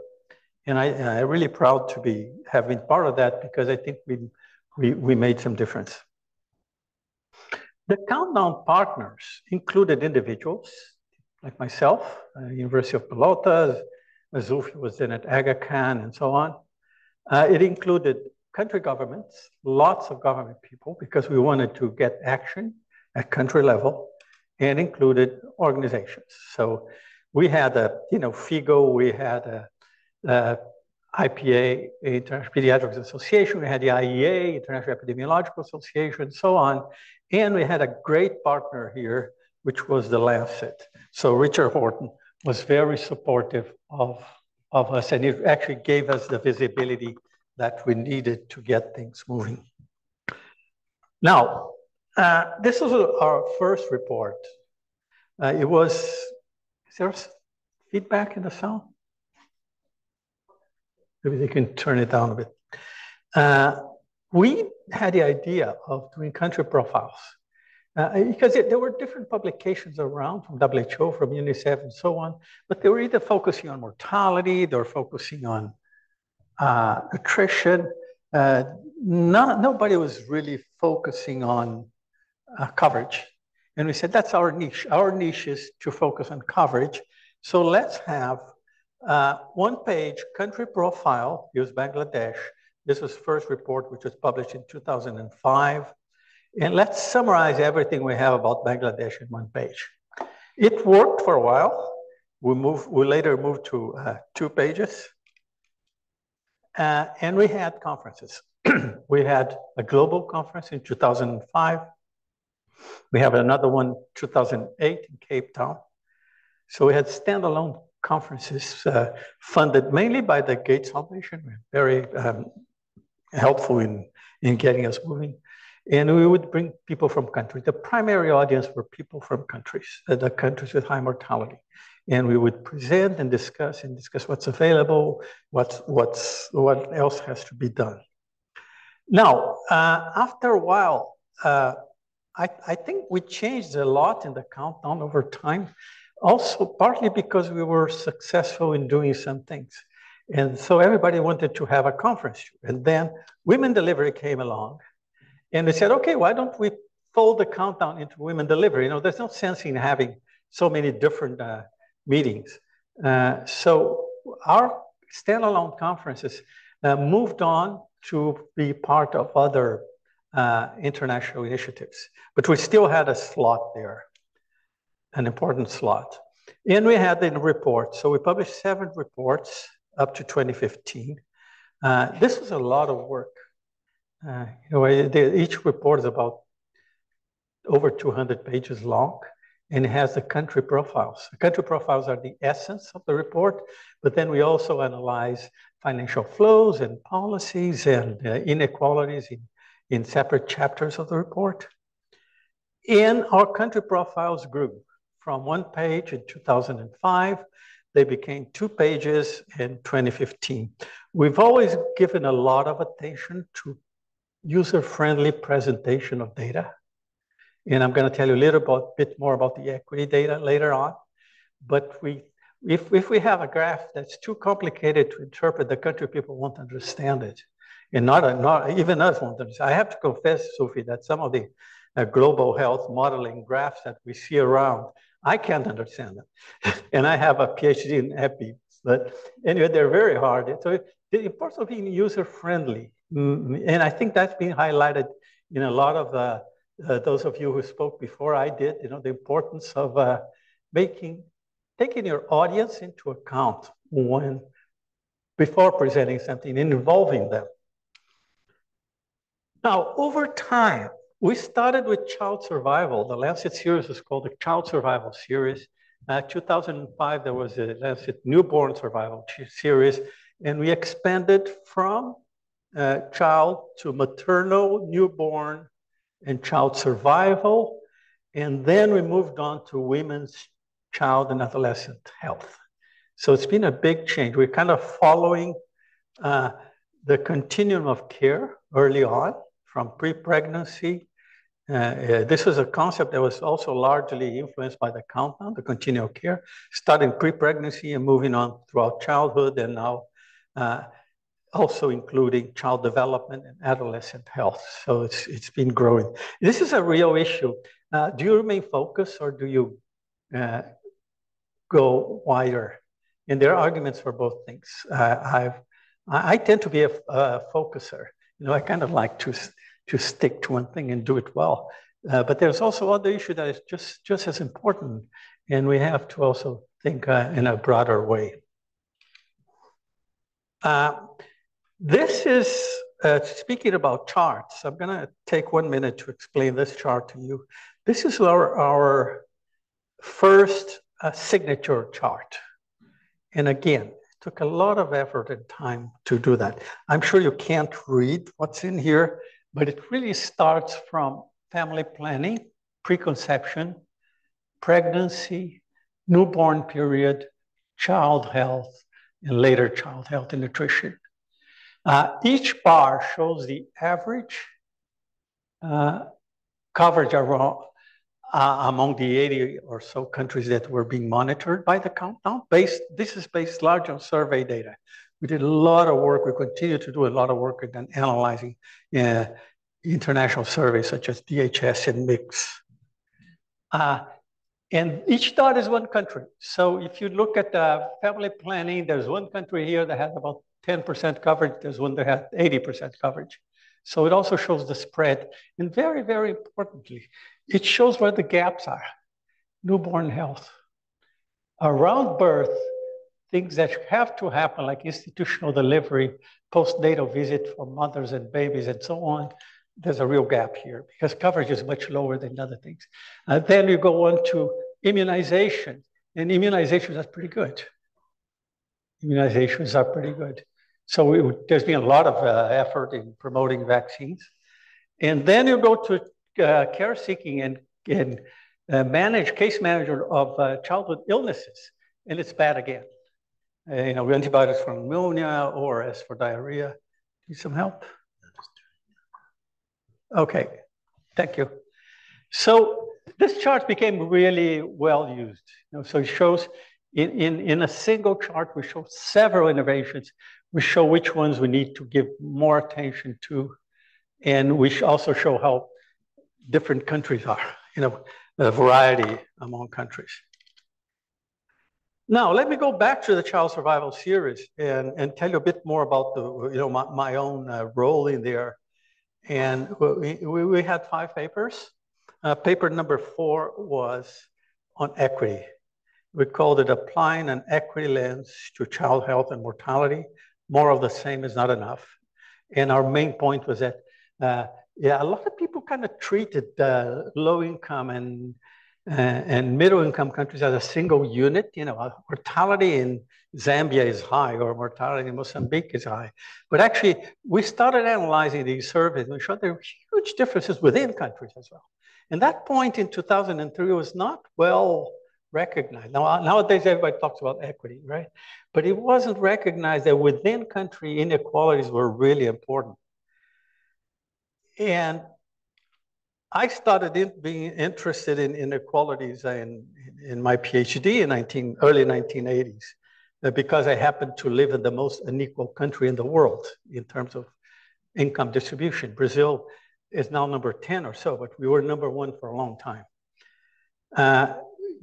And I started doing a cohort study funded by IDRC, by the way. And this is the book that came out of it, Epidemiology of Inequality. And I started looking at inequality because of my political views and because of ethical and moral issues. But I then realized that studying inequalities is really important for practical reasons too, because you can run better programs and you can target people who are really in need of your interventions, and you can evaluate the impact of programs, but not only looking at national averages, but also looking at how each socioeconomic group or ethnic group or gender or religion or ethnicity is doing. So we really became that was our niche in the countdown. And to do that, we needed a simple graph. And this took ages to develop because we had these countdown meetings where people from all over the world came, and we would do several versions of the graph and show to policymakers from country, what is this graph showing you? And this graph, we called it an equiplot, and we designed it in Pelotas, where I am. And in each circle is one wealth quintile. It can be adopted to many other variables. And then there's a line between the poorest and the richest, okay? So if you look at that, there are only 2 things that the poor do better than the rich, is breastfeeding. So the poor are more likely to breastfeed in a lower middle income country than the rich, but everything else, we see these huge gaps. Look at postnatal care here, look at antenatal care. It's a very simple way of comparing interventions. So we have lots of interventions where the rich do much better than the poor. A couple that are very similar, this immunization. And why is that? Because that's provided at community level at no cost to families. So it makes a difference. Immunizations tend to be very equitable. They're not completely equitable in some countries, but they tend to be much more equitable than things like antenatal care or institutional delivery. And there are interventions, which I mentioned before, that the poor do better than the rich, which is like breastfeeding. Now, this graph, we call it equiplot. And we can use equiplot to compare countries. For example, here we have institutional delivery or skilled attendant at birth. Huge, this is just Latin America and Caribbean. Huge gaps in Haiti and little gaps in Colombia and Peru, but we still have the indigenous people who are in the poorest quintile who are not getting it. So it's a simple graph that at the same time it shows coverage, because high coverage in Colombia and low coverage in Haiti, but it also shows inequalities. And as I mentioned, this came out of close interaction with the policymakers from countries. It can also compare trends. So now we have several surveys per country, and this is again a skilled birth attendant. Look at Colombia getting better, but the indigenous are still behind.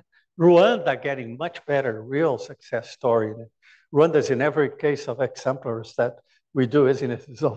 It's usually a country that's singled out for being so effective. But look at Kenya. You know, nothing's changing in Kenya over time. So we with a simple graph, we can actually get a very direct messages of how our countries are doing. And then we have the country profiles. The country profiles are also in our Countdown website. And there's a lot of information about equity in each country, which is, again, data analyzed by my group in Brazil. Now, the MDG is finished. We moved on with transition to the SDGs. The SDGs are much more complicated than the MDGs, have many more indicators and many more goals. And the countdown changed. We changed from countdown to 2015 to countdown to 2030. And we changed quite a lot. And I'm going to spend the next 5 or 6 slides before I finish, just let you know what we're doing now.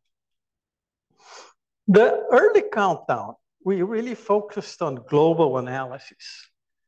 Tracking the MDGs, we did several reports of over 100 papers, country case studies, or countries that are doing well or badly. And we expanded to cover also reproductive nutrition, adolescent health, and so on. Then from 2016 to 2019, the new count, I was head of countdown for a while in the first phase. But then we moved on to T-Sperma from University of Manitoba, jointly with Cheek 5 from APHRC in Senegal. And we really focused more on regional analysis and what is happening in each region. We really felt that we had done a pretty good job in terms of global reports, calling attention to at the global scene. So we wanted to get things moving to country level. And so we have the regional analysis, and now we're really keen on the country analysis. And the director of the countdown now is in Africa, Cheek 5. Tees has resigned. Tees is from Manitoba. He's not resigned. He's still working, but he's no longer holding the fort. And we're now moving to lots of work at country level. We want to work with people from country to understand what's happening and to enable them to analyze all the rich wealth of data from national surveys and also from administrative data sources so that they can plan better. They can improve their programs by knowing how to analyze data, transforming data into action, into policy. We also gave up doing our own national, international reports because a lot of other people are doing it. So Every Woman, Every Child came along around 2020. It was a UN initiative. Many of you are familiar with it.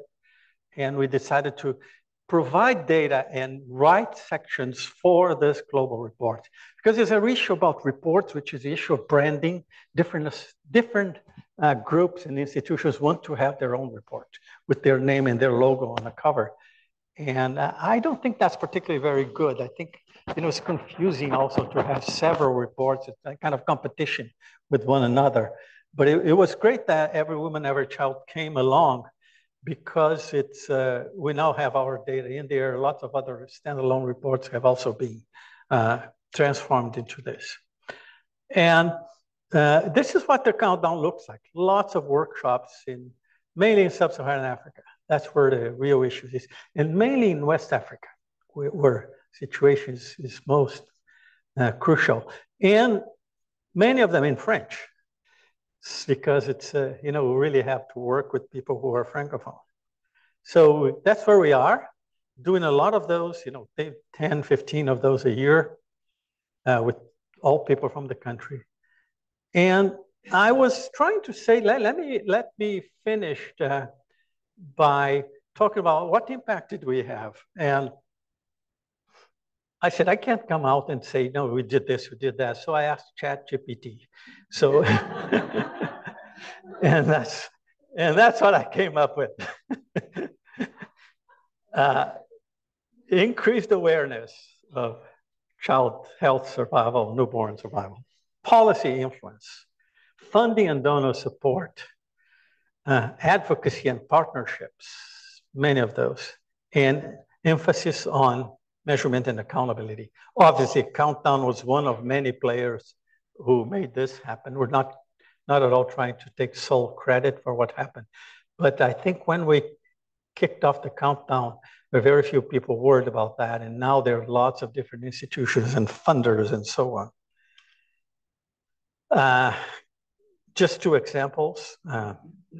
Funding for reproductive, maternal, newborn, and child health increased quite a lot. We have the London School of Hygiene is the group that studies funding for these activities, part of the Countdown. Countdown is a network of different groups doing different things. So the cost analysis are all at London. Reduced child mortality, with 10 million deaths in 2000. Now they're about 5 million, even with the pandemic, but there's slower progress in the recent past. That's kind of worrying us. I had a couple of discussions with Sophie about that. Now, what can we do to reinvigorate attention to child survival? Because 5 million deaths is way too many. It's way too many. You know, if everybody had the same levels of mortality as Northern Europe, we would have, you know, a couple 100,000 deaths a year. And what are the challenges now? So just to wrap up, I think it's to maintain momentum and keeping focus. As I mentioned before, I think there are lots of new threats that there weren't around, at least at this stage in 2003 when we started. There's climate change with a real impact on nutrition and health. There are pandemics. There's conflict. You know, a lot of the child deaths that happen these days are related to conflict, and a real issue of fake news and science denial that is really affecting, for example, immunization rates. Brazil had the best immunization program in the world until we had a disastrous president who was anti-vax and really contaminated a lot of people. So our coverage now is way lower than it was 5 or 6 years ago. And I think the last challenge is to continue to engage the global and national communities in the health and well-being of children, of women and adolescents. Thank you very much.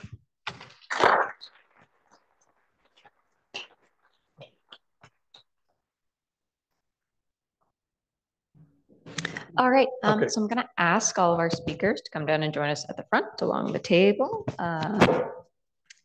And, oh, yep, we'll get that one back. And then we're going to just have a quick roundtable discussion combining all their experiences, led by Dr. Stephen Lai, who's a senior investigator at the Lunenfeld-Tanenbaum Research Institute as part of Sinai Health. So he is going to lead this, and we'll see if we can get some good discussion going.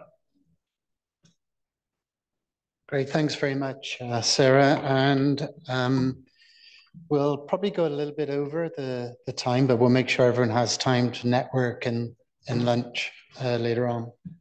So I wanted to kick off with a question to the panel. And this is around the importance of knowing the study community in order to do your research. And I'll give an example. I'm involved in an initiative called the Healthy Life Trajectories Initiative. It's HEALThy.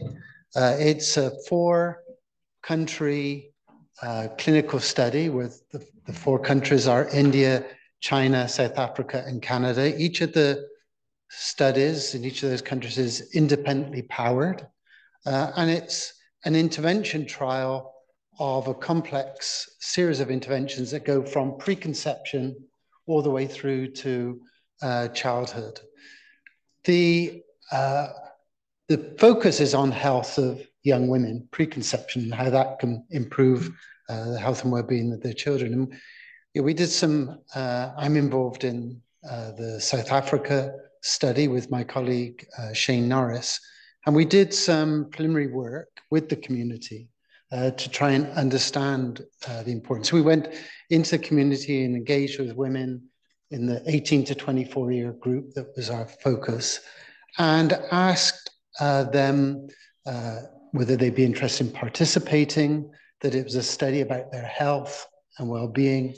And what we got back from them was they weren't focused at all on their health.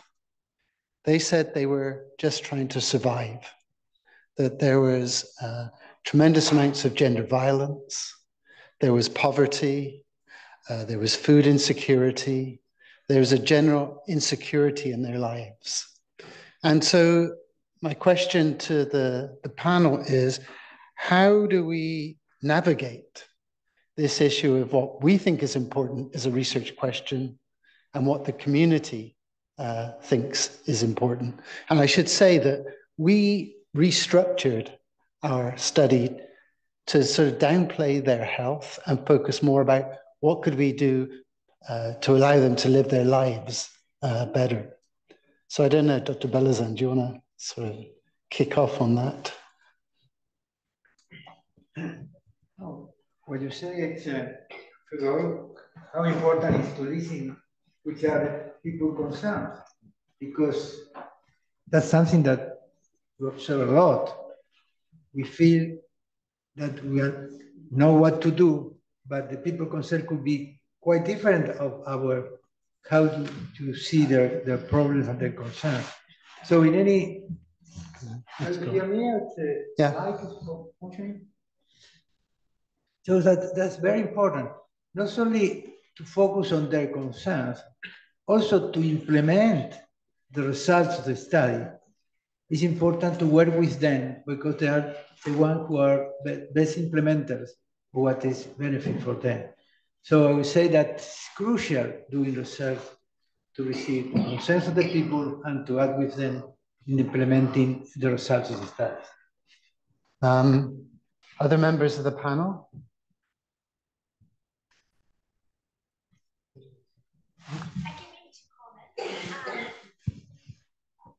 Again, this goes back to, for me at least, it goes back to the importance of values and preferences. And in my talk, I talked about the importance of recognizing public values and preferences, people's beliefs, expectations, goals for health and life in guidelines, but I think it sort of bleeds over and also has to inform the research agenda as well, because the research is ultimately what ends up being translated into guidelines and into practice. And the other aspect that I wanted to talk about is that sometimes we have a sort of myopic conception of what health is. And it might be that health for other people, for other cultures might include, things like being safe from violence as well. So it still affects their well-being, their sense of, happiness, sense of flourishing, and so on. So I would still argue that it is, health outcomes that we're looking at because these things are so interconnected. So my two comments are public values and preferences in shaping the research agenda and having a broader definition of health is and the health outcomes that we want to optimize. Other members of the panel, the importance of knowing your community and what's important to them.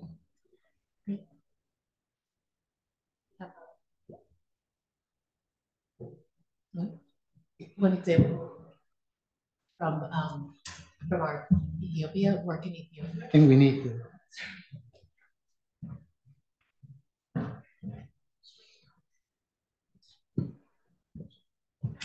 One example from our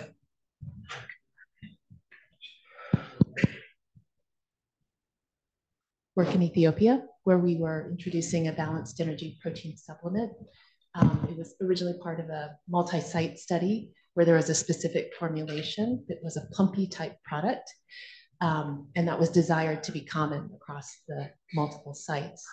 However, in our population in rural Ethiopia, given the religion and Orthodox Christianity, the product did have peanut and it was not vegan. So that was a really important consideration.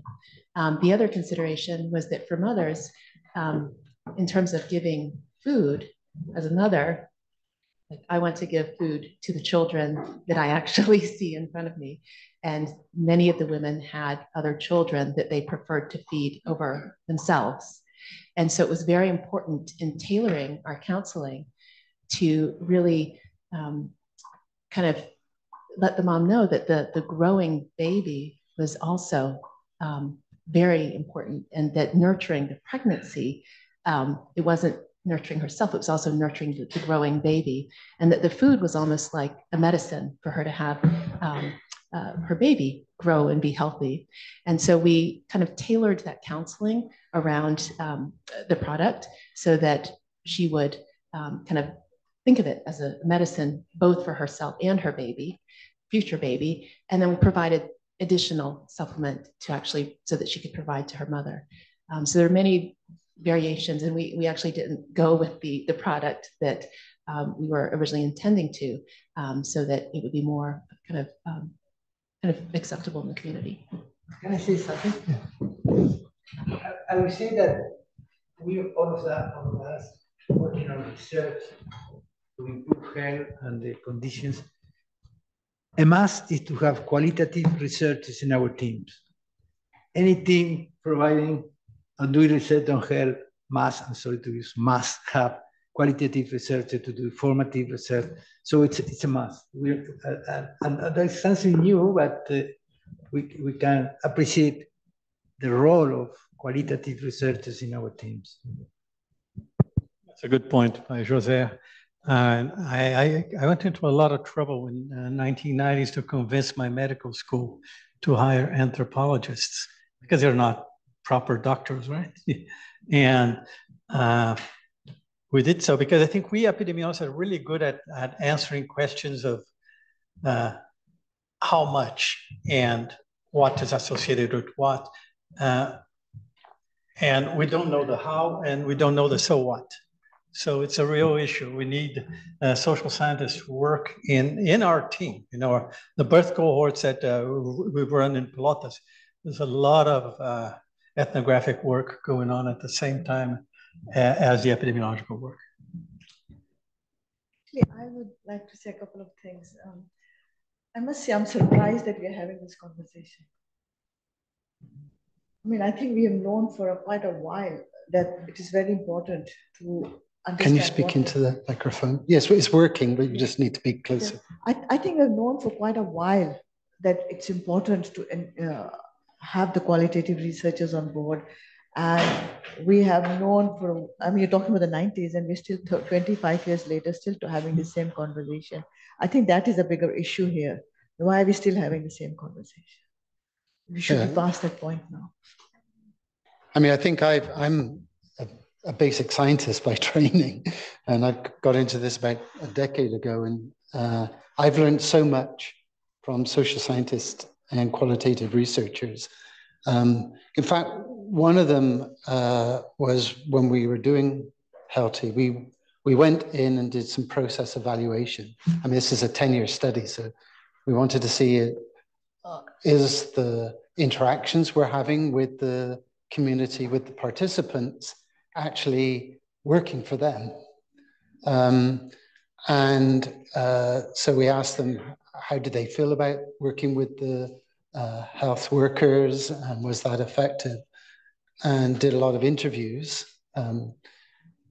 What came back, in particular, I remember one young woman who said that she was learning a lot. It was like being in school. She heard things about her health and well-being that she'd never encountered before.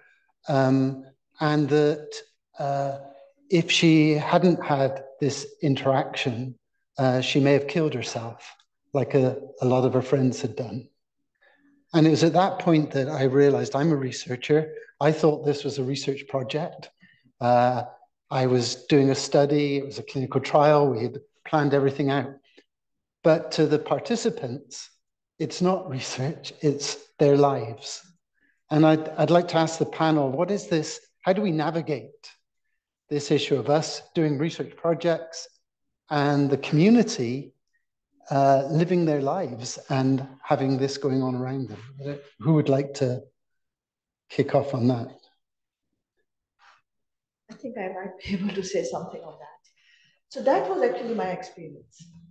You know, we went in thinking this was a research project for us, but for our health system research community, it was possibly their livelihoods and their work and their livelihoods.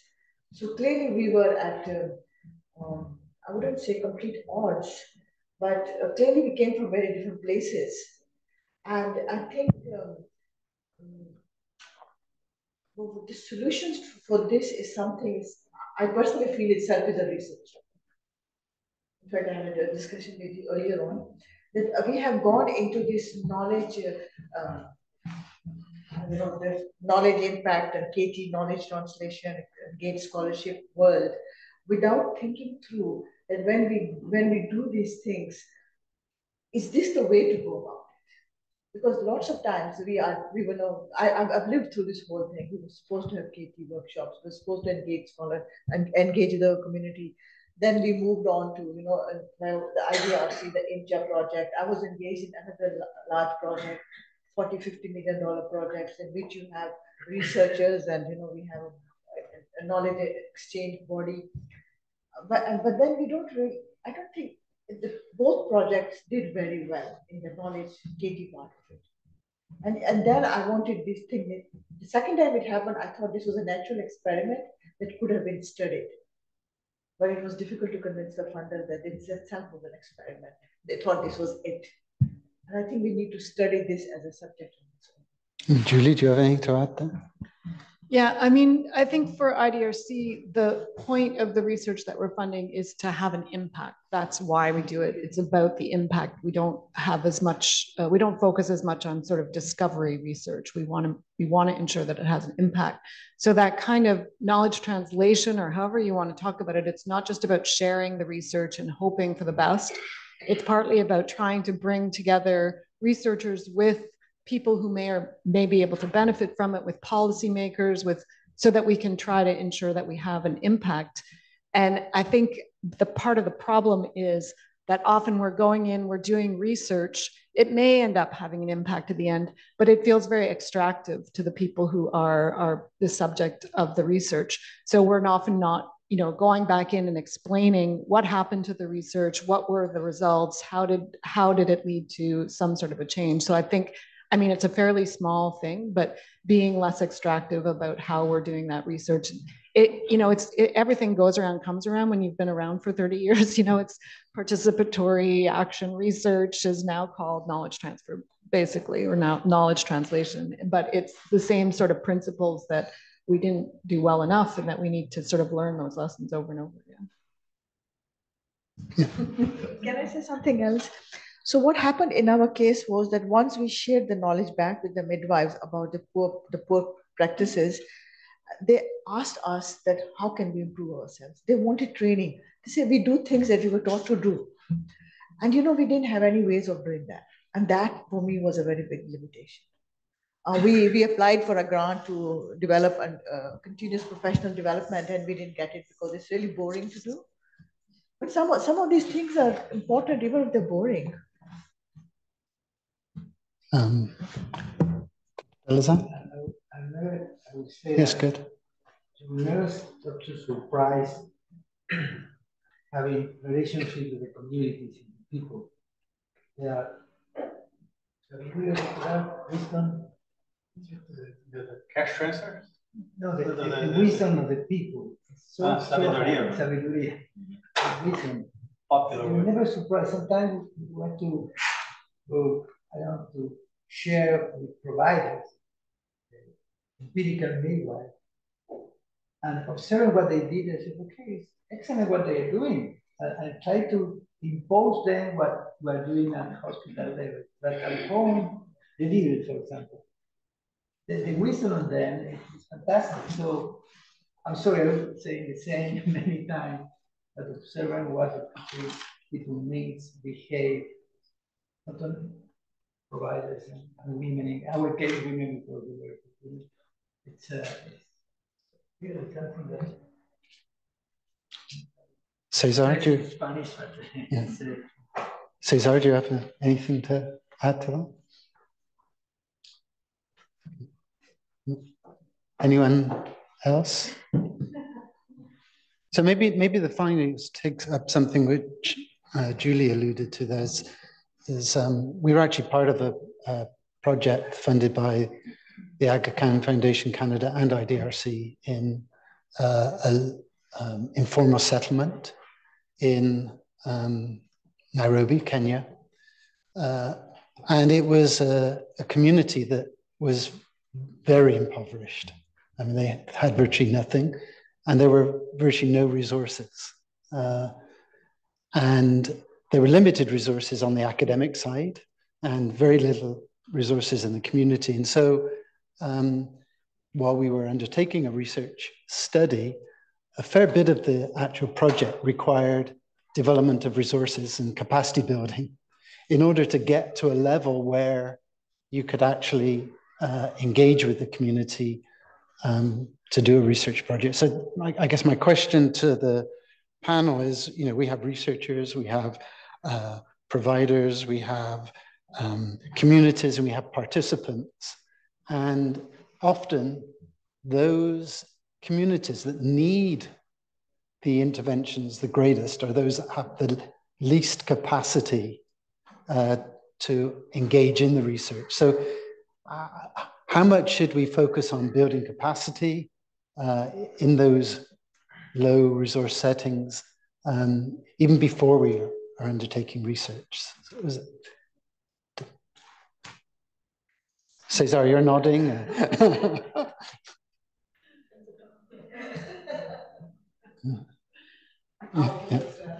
I mean, I don't know what the, you know, how much versus how much not. I guess I would just say that from IDRC's perspective, it is what we're trying to do or have been doing for 60 years is supporting capacity building and, you know, accompaniment, which can sound obnoxious sometimes, but I think just seeing, you know, for example, I was talking to one of our program officers. They're doing a research project with indigenous peoples in Bolivia.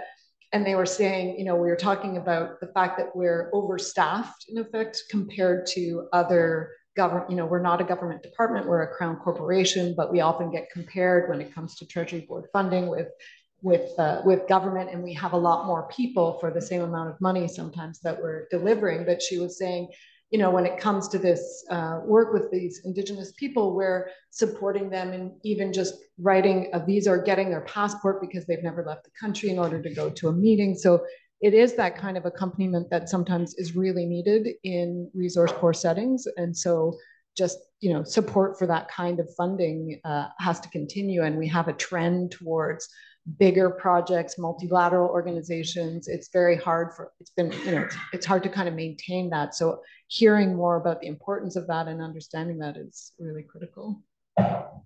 Cesar, I think you were going to comment. I was just thinking about, I think really the issue of retention of trained workers is a really crucial one. And I really like you. I saw that some people in your table were in the position for 1 day. Did you see that? It 1 day. Yes. It was 6 days. Yeah, yeah. Yeah, no, there was one of 6 days and another one was 1 day. I've done a lot.